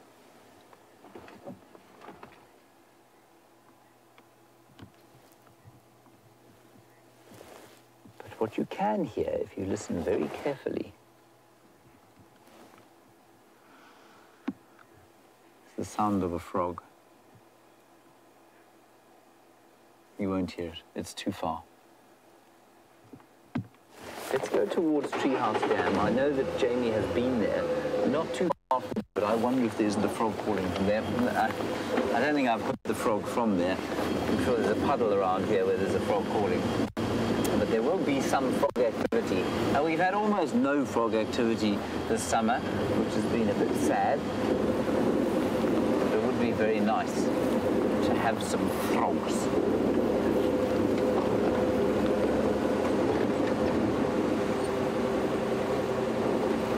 Pamela, you want to know what happens to all the animals during a really bad flood.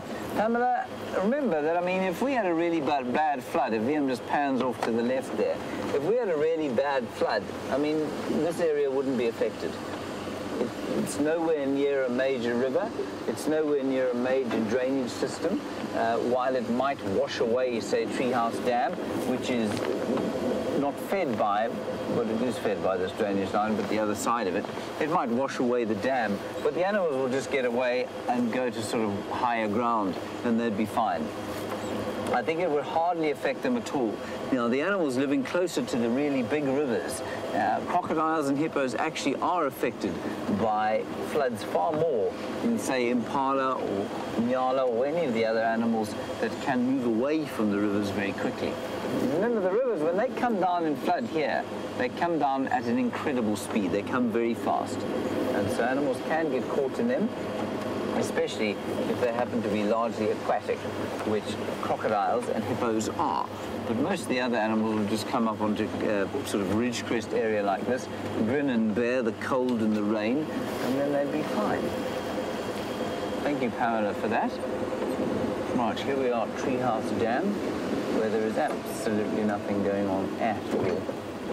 I think we'll just stop here and have a listen, see if we can hear those froggies.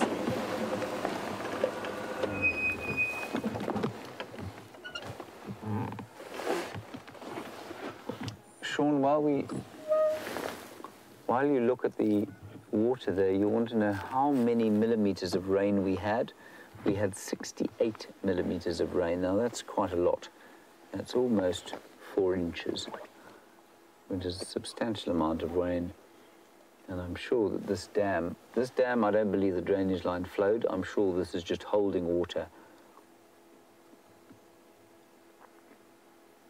It's so silent out here. There's just a gentle breeze blowing. But otherwise, it is completely silent. It won't be as soon as the sun comes out.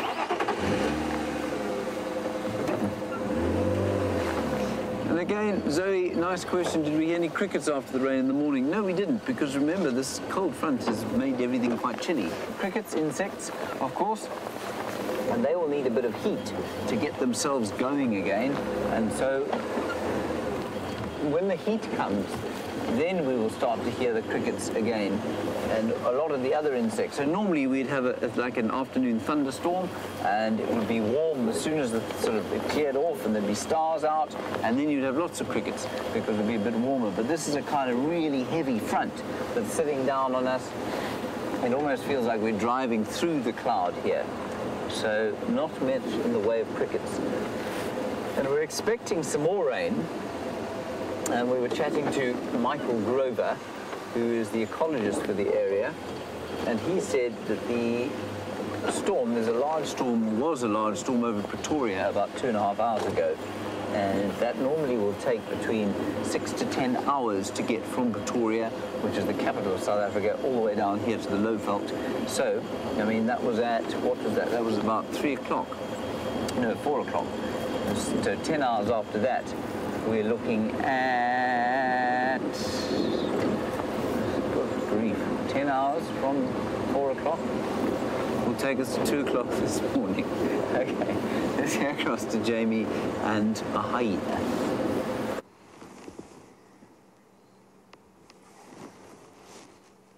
Here goes a hyena walking away into the bushes. Now, when I first saw him, he came dashing out from my right, and I'm just wondering whether, because we've come to exactly where the lion would in theory have popped out, and I wonder if he's not running away from the presence of the lion. Let's go check. So Andrew and I have both been looking. Originally the lion was calling, the male lion was calling repeatedly as he walked across the road. He was coming in this direction. Oh, the rain's coming. Now, I've just got an update as well that the Nkuhumas are on Simbambili, so that is where they are. There's rain streaming in to the east of us. It's coming our way rapidly. I think it would be a good idea if James started making his way in this direction. As it is, maybe he can come and help us check the western edge of quarantine while we drive along Zoe's road. Let's just double check and see if this lion hasn't popped out somewhere around here. Keep your eyes peeled. Yes, so the Nkuhumas are on Simbambili. They were found earlier this afternoon. I don't think they have a kill, but I could be completely wrong about that. It was just a little bit of an update that we received. But there was a male walking across in this direction. It sounds as though they found 4 Birmingham boys around Ingwe Mati, which is further to the southwest of us. Oh, we've just got to see if this male... The hyena was in a hurry. Let's put it that way. He jogged a little bit and then did the sort of the standard run, the fast walk that hyenas often do when faced with lions. Let's just see. All eyes peeled, many eyes better than one. Where are you, boy? Let's see if we can't get a glimpse before the rain sets in. There's that sudden drop in temperature. And on a cool day like today, lions can move about at any time of the day. All of the normal rules in inverted commas, go straight out of the window. You get all manner of animals wandering about. That's odd. We would have heard them. So he hasn't passed through here. And you don't mess with an impala's eyesight. Impala will see a lion coming at 100 meters through the bush. And they haven't made a peep.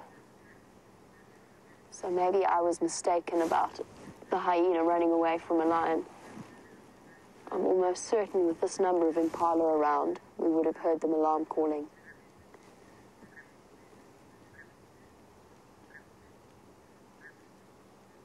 The update was that the lion was walking along the power lines. I've checked all along the power lines. There aren't any tracks that I can see on the road. But in light like this, I could well have missed them. Let's just keep checking.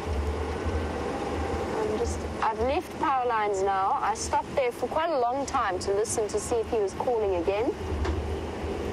I'm now on Zoe's road, so a little bit further to the east. Essentially what I've done is worked my way along in a grid to see if I could jump ahead. He's cutting through the blocks. I'm restricted to the roads, so I've been doing a sort of a grid-like pattern to try and get ahead of him, wherever he may be.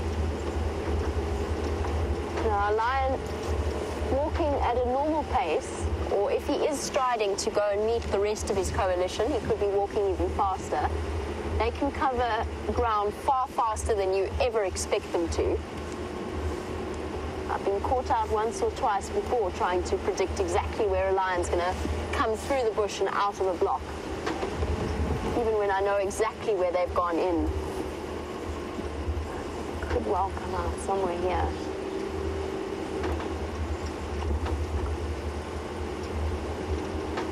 It'd be very nice if he would call for us at some point now.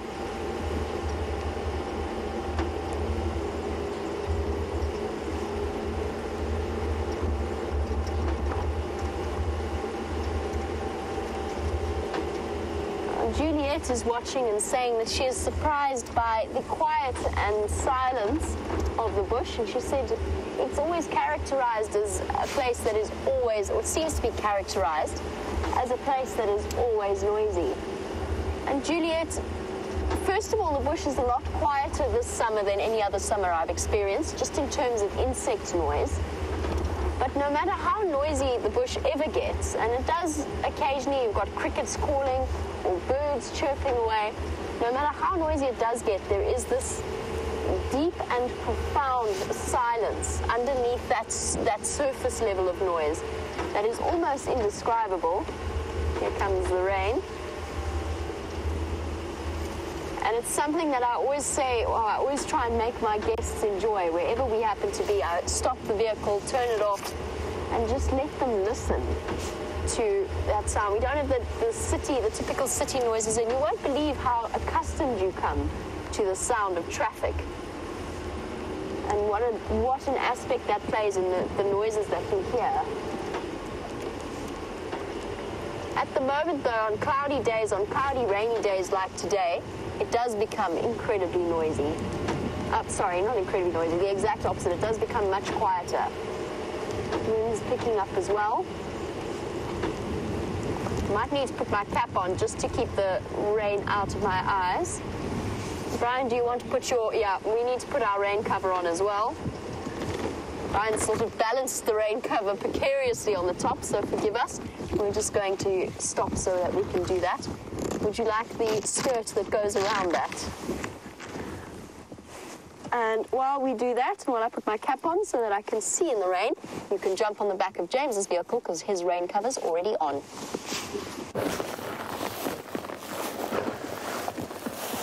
My rain cover is on, everybody, but Willems is not quite on yet. He is just quickly putting it on behind us, and then we will be off into the squall, a thick, Scotch mist has descended upon the Lowveld.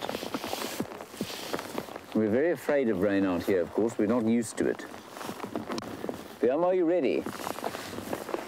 Hear me, this hood is a bit ridiculous. But it does hide my bald spot, of course. Kirsten, how are the sound levels? I'm not sure what they're like within my, within this... Oh, good, you can hear me. Sound wonderful, of course. Marvelous.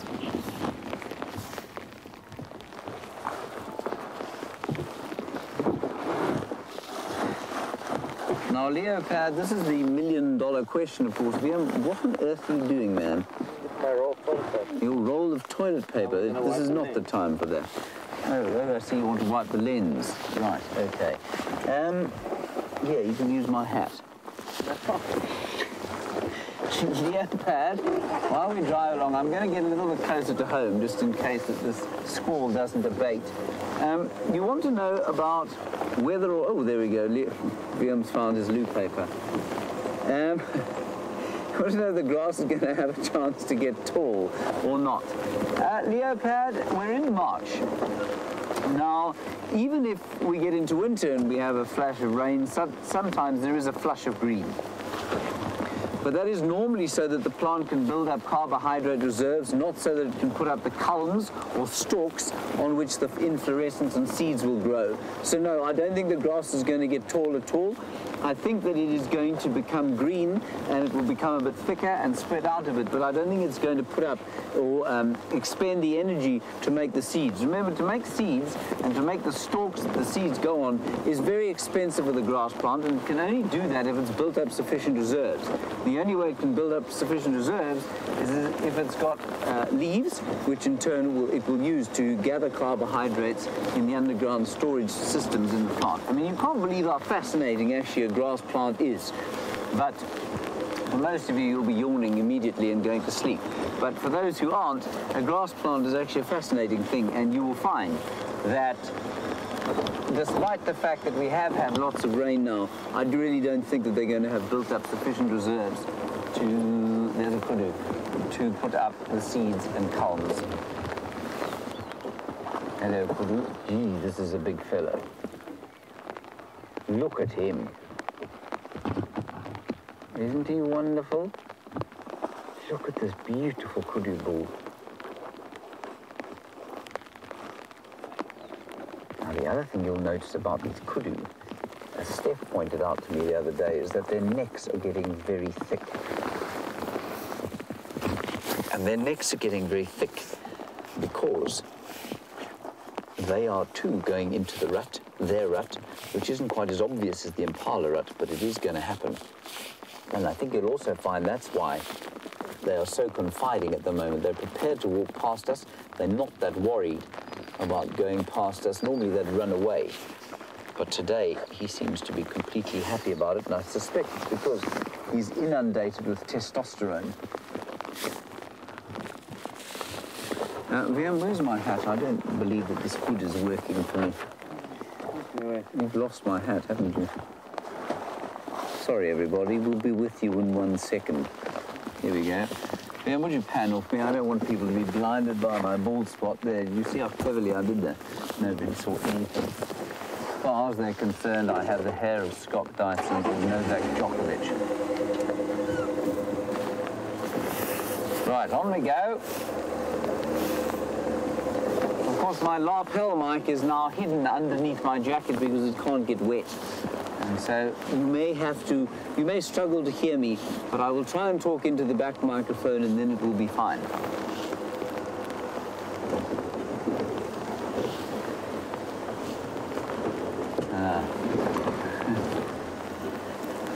Hello, Rusty Pipe. Resident comedian for the day. Rusty Pipe, you say we shall soon see the white-crested lens cleaner, and that, of course, will be Liam's loo paper as he cleans the lens in this little squall, which seems to be abating somewhat.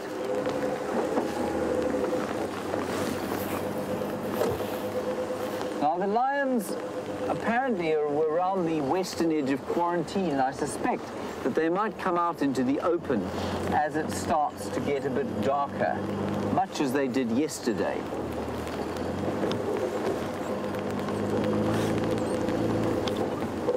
So we'll go up there and see what we can find.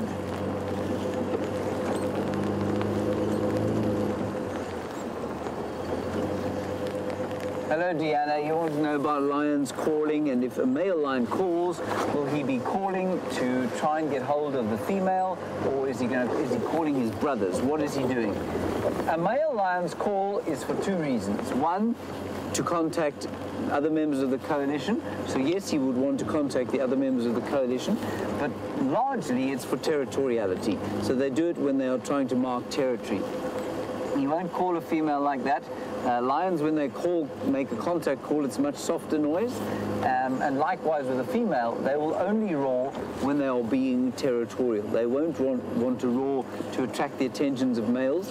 Largely, they don't want the attentions of males because males are just a drain on resources unless they happen to be mating. Thank you, Deanna. We're approaching quarantine clearings now.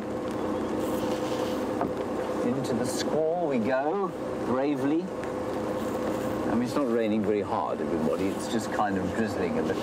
But I think it will rain a bit harder a bit later.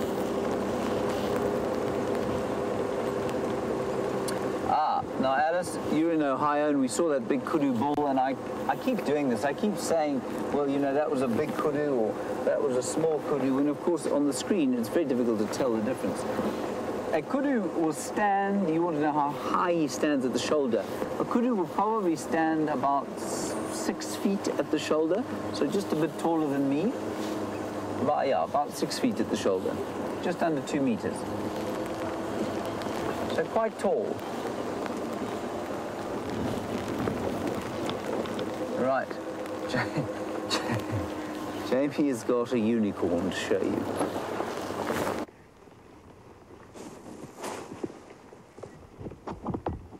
I do have a unicorn.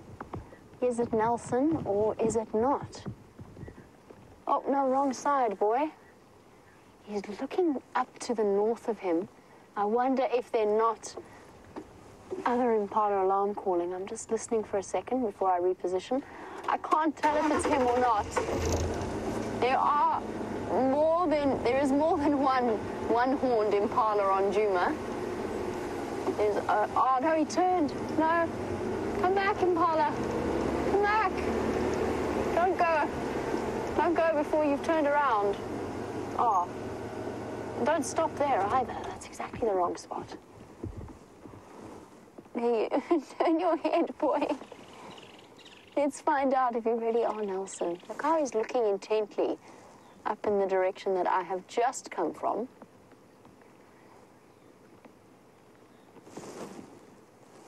It could be that he's listening to alarm calls.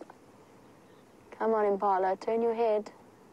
Except that you're behind a bush, so there's a chance we won't see your eye if you turn your head. Oh, the anticipation is killing me. Could it be? Will we know? I can't off-road. No, wrong direction. Yes, is it him? I think it's him. That looked like a damaged eye to me. A briefest moment. Didn't look like a normal impala. No, it is a normal impala eye. Never mind. Not Nelson, just a one-horned impala. The excitement, and after all that, as we sit in the rain and wonder what he was looking at, it was just one other one-horned impala, not Nelson, the one-horned, one-eyed impala, not to be confused with any of the other one-horned impala on the reserve. Whew, that was surprisingly tricky to say.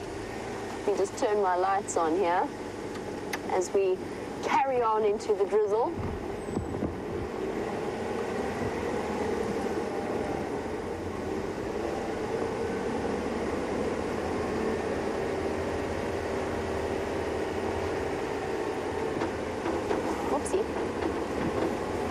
Now, it's a little bit chilly this morning, as I'm sure Brian can attest to. And one of the wonderful one of the wonderful things about this rain cover of ours is that it redirects the water very carefully away from all of our expensive equipment to my general sitting area. So whoever happens to be driving winds up with a slightly damp, not to put it too delicately, bottom. And it's an important way of redirecting the water to where it can't actually do any damage, because we are fairly waterproof as people. Oh, there it is. There we go. And it's a bit chilly, but not nearly as chilly as it gets in winter. And Kathy was wondering, how cold does it get in winter, and do we still see snakes at that time of year? And the answer is it gets okay, for us personally, I think we have a slightly skewed temperature scale, but it does seem to get really, really chilly. You start to shiver, but it's also the fact that we're in open vehicles, so the wind chill factor probably takes about 8 degrees off whatever temperature it happens to be. So it can get to close to 0 in centigrade, which is 32 in Fahrenheit. So it can get fairly chilly first thing, especially since we're usually up and about before the sun peeks over the horizon. That being said, our winter days are probably the equivalent of summer in quite a few European countries and maybe some North American countries as well. They reach up to 25, 26, which puts it in the mid-70s Fahrenheit. So the days get fairly warm, and what that means for our snake population is that although they go into a period of what is known as estivation, where their metabolism slows down, they also are able to come out of that at times when it gets nice and warm, and they'll come out and bask, particularly around the roads where they've got nice unimpeded access to the sun. They'll come out and bask then. So we do still see snakes. They're not nearly as numerous as they would be in the summer months, but they are around. We don't see frogs, however, not many. And generally the tortoise sightings are fairly limited in terms of reptiles. The skinks and the lizards and the geckos, they tend to hang around. They're active throughout the winter. We also don't see chameleons as frequently. And speaking of chameleons, I'm just going to reach under and get my little spotlight out. Uh-oh, there's some dripping happening here. Sorry, hold on. I need to just rescue the radios. They've managed to find their way into the puddle that hasn't been deflected by my backside. Oh dear. Oh dear. Don't do that. Please don't drop in the water. Let's pop you in here. Stay there. Okay, don't stay there. Stay there instead. Oh no, this isn't going well at all. Everybody, hold on. Stand by. Everything's so slippery. There we go. Got it. It's a bit damp this afternoon, which of course is wonderful. How are you getting on there, Brian? Are you enjoying yourself? Every now and again, Brian is going to have to act as your windscreen wipers, since the camera lens has not yet come with a windscreen wiper attachment.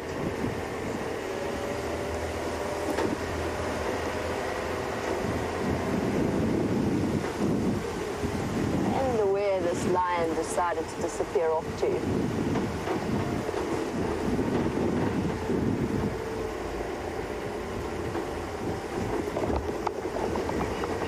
Winter months, I generally find myself in the summer. I go out in just my work shirt and my shorts.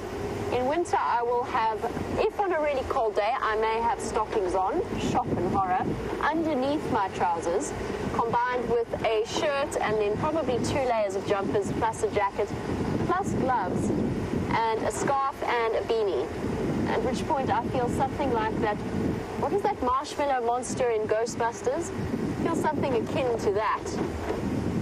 But you do get a serious wind chill factor involved. And even, I've said that we feel cold more acutely than perhaps those from colder climes might.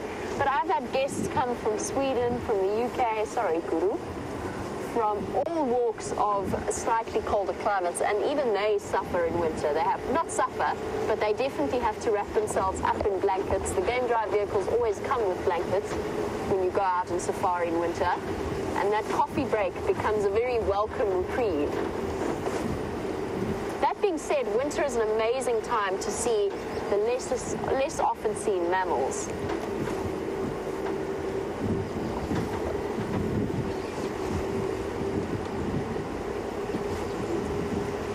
Oh, forgive me if I don't... There we go. We've noticed already, given the drought, that it's starting to look more and more like autumn. Okay, now it's raining, so we're going to have another green flush. But the bush willow leaves have already started changing colour and started going that orangey colour of autumn. And Pamela was wondering how long until the leaves start changing colour. Pamela, we don't get the same bright, vivid array that you might in the northern hemisphere, in those sorts of areas.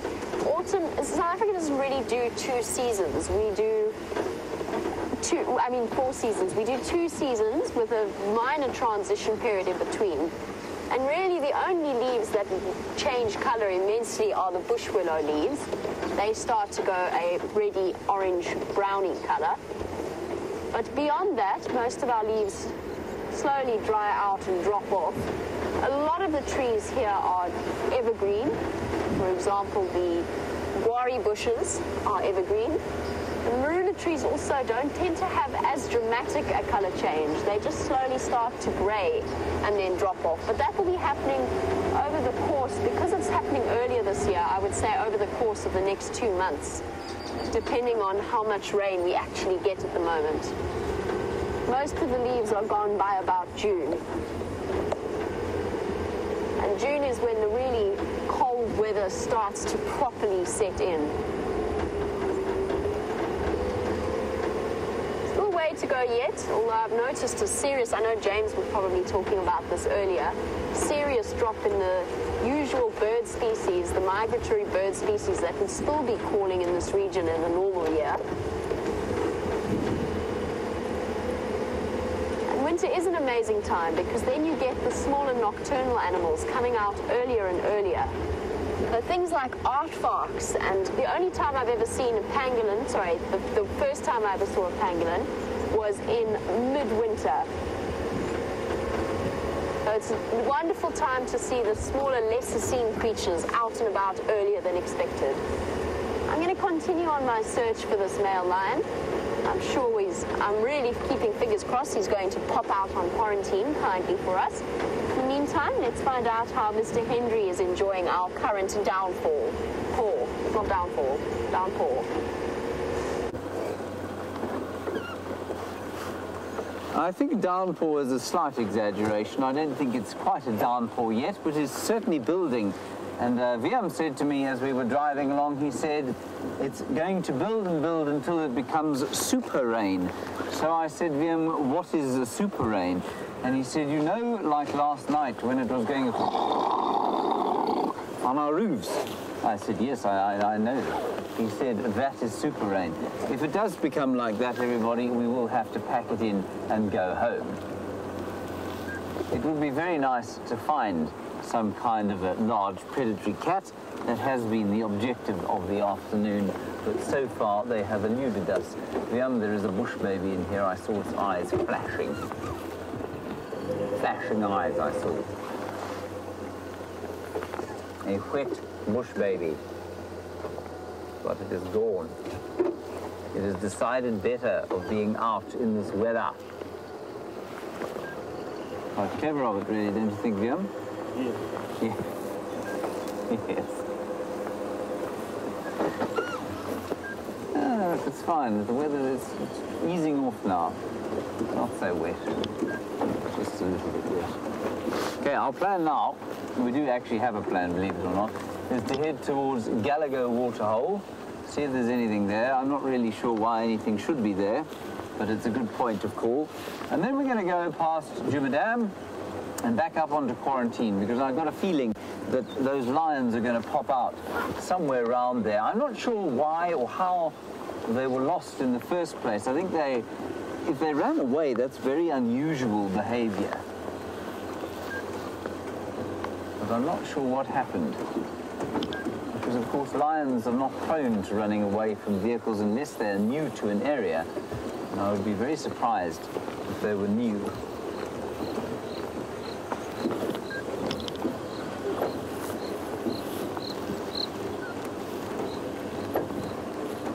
Right, we're now at the pan, where there is, Liam, what do you see? What do you see?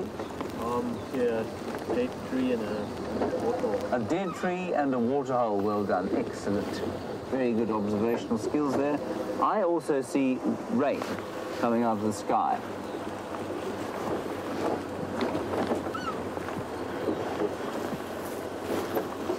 Not much in the way of chameleons.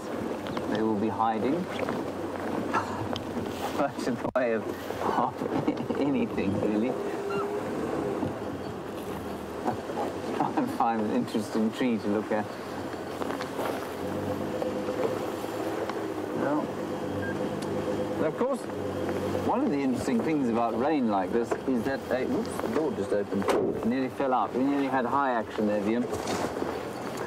One of the things about rain is that it causes erosion, and erosion, of course, is a major problem the world over, and it creates soil loss. And what it means is that when it's wet like this, we won't drive off-road unless it's in the right area. So on a ridge crest, where the soils are very well drained. So if we saw a leopard in there, for example, we couldn't go driving off in there now. But if we find something on quarantine, then we can do that. And one does have to take cognizance, I think, of the ecology of an area like this. Although, as we were chatting around the fire the other day, Steph and I were saying, you know, human beings have been around so little time, and we are so concerned about, or some of us are so concerned about the effects that we might be having on the environment by putting roads in the wrong place, or perhaps putting water here or not putting water there. And as far as human history, or as far as world history goes, I don't think we're going to have much of an effect on this area at all. Once we are gone, in however many hundreds of thousands of years from now, this place will revert to what it was before, without us. And so while we may have a fairly heavy impact while we're here, in the greater scheme of history, I think our effect will be almost negligible. There is a scrub here. Don't run away, please. You're the only thing I've seen. Please don't run away. No, gone. Oh well.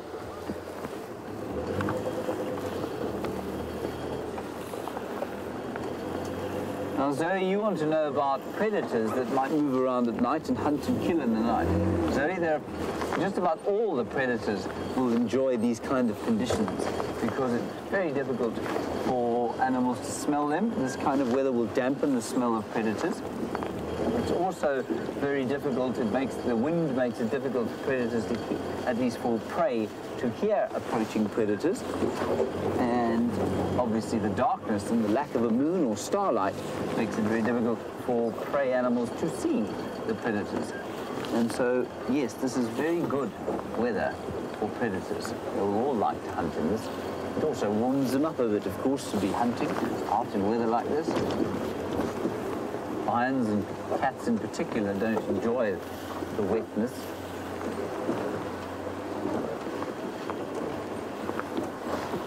All right, apparently we have been told that we're going to close the show now. So thank you for your interactions with me this afternoon. Thank you, VM, for your patience in the weather. We're going to make our way home to the dry, and we'll see you tomorrow during the dawn light. Oh, well, it might be a bit of a misty dawn, really, at 05:30. Until then, stay safe and dry wherever you happen to find yourself in the world.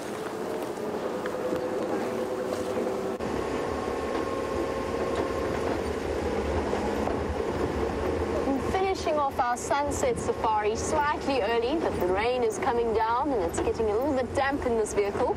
Desperately trying to rescue all electronic equipment that I can. But I do have a quick update for you. There was a brief sighting of a Karula on Philemon's cut line around Shabam Road by Andrew, that was called in by Andrew. No cubs with her at the moment, and he's left the sighting, but she is around, she is in the area, so a nice little update on our much beloved leopard. And on that note, I'm going to bid you all a good evening. Big thank you to Brian for all of his fantastic camera work and for sitting with me in the rain. And as always, a thank you to you, the lovely viewers, for your questions and comments and joining us on this damp afternoon. And as well to the lovely ladies, Kirsty and Jerry, who are sitting in FC. We will catch you all tomorrow for the sunrise safari, depending on, of course, whether or not it is pouring with rain. But we'll keep our fingers crossed and we'll keep you updated. Have a wonderful day wherever you are in the world, and we'll catch up with you tomorrow. Cheers.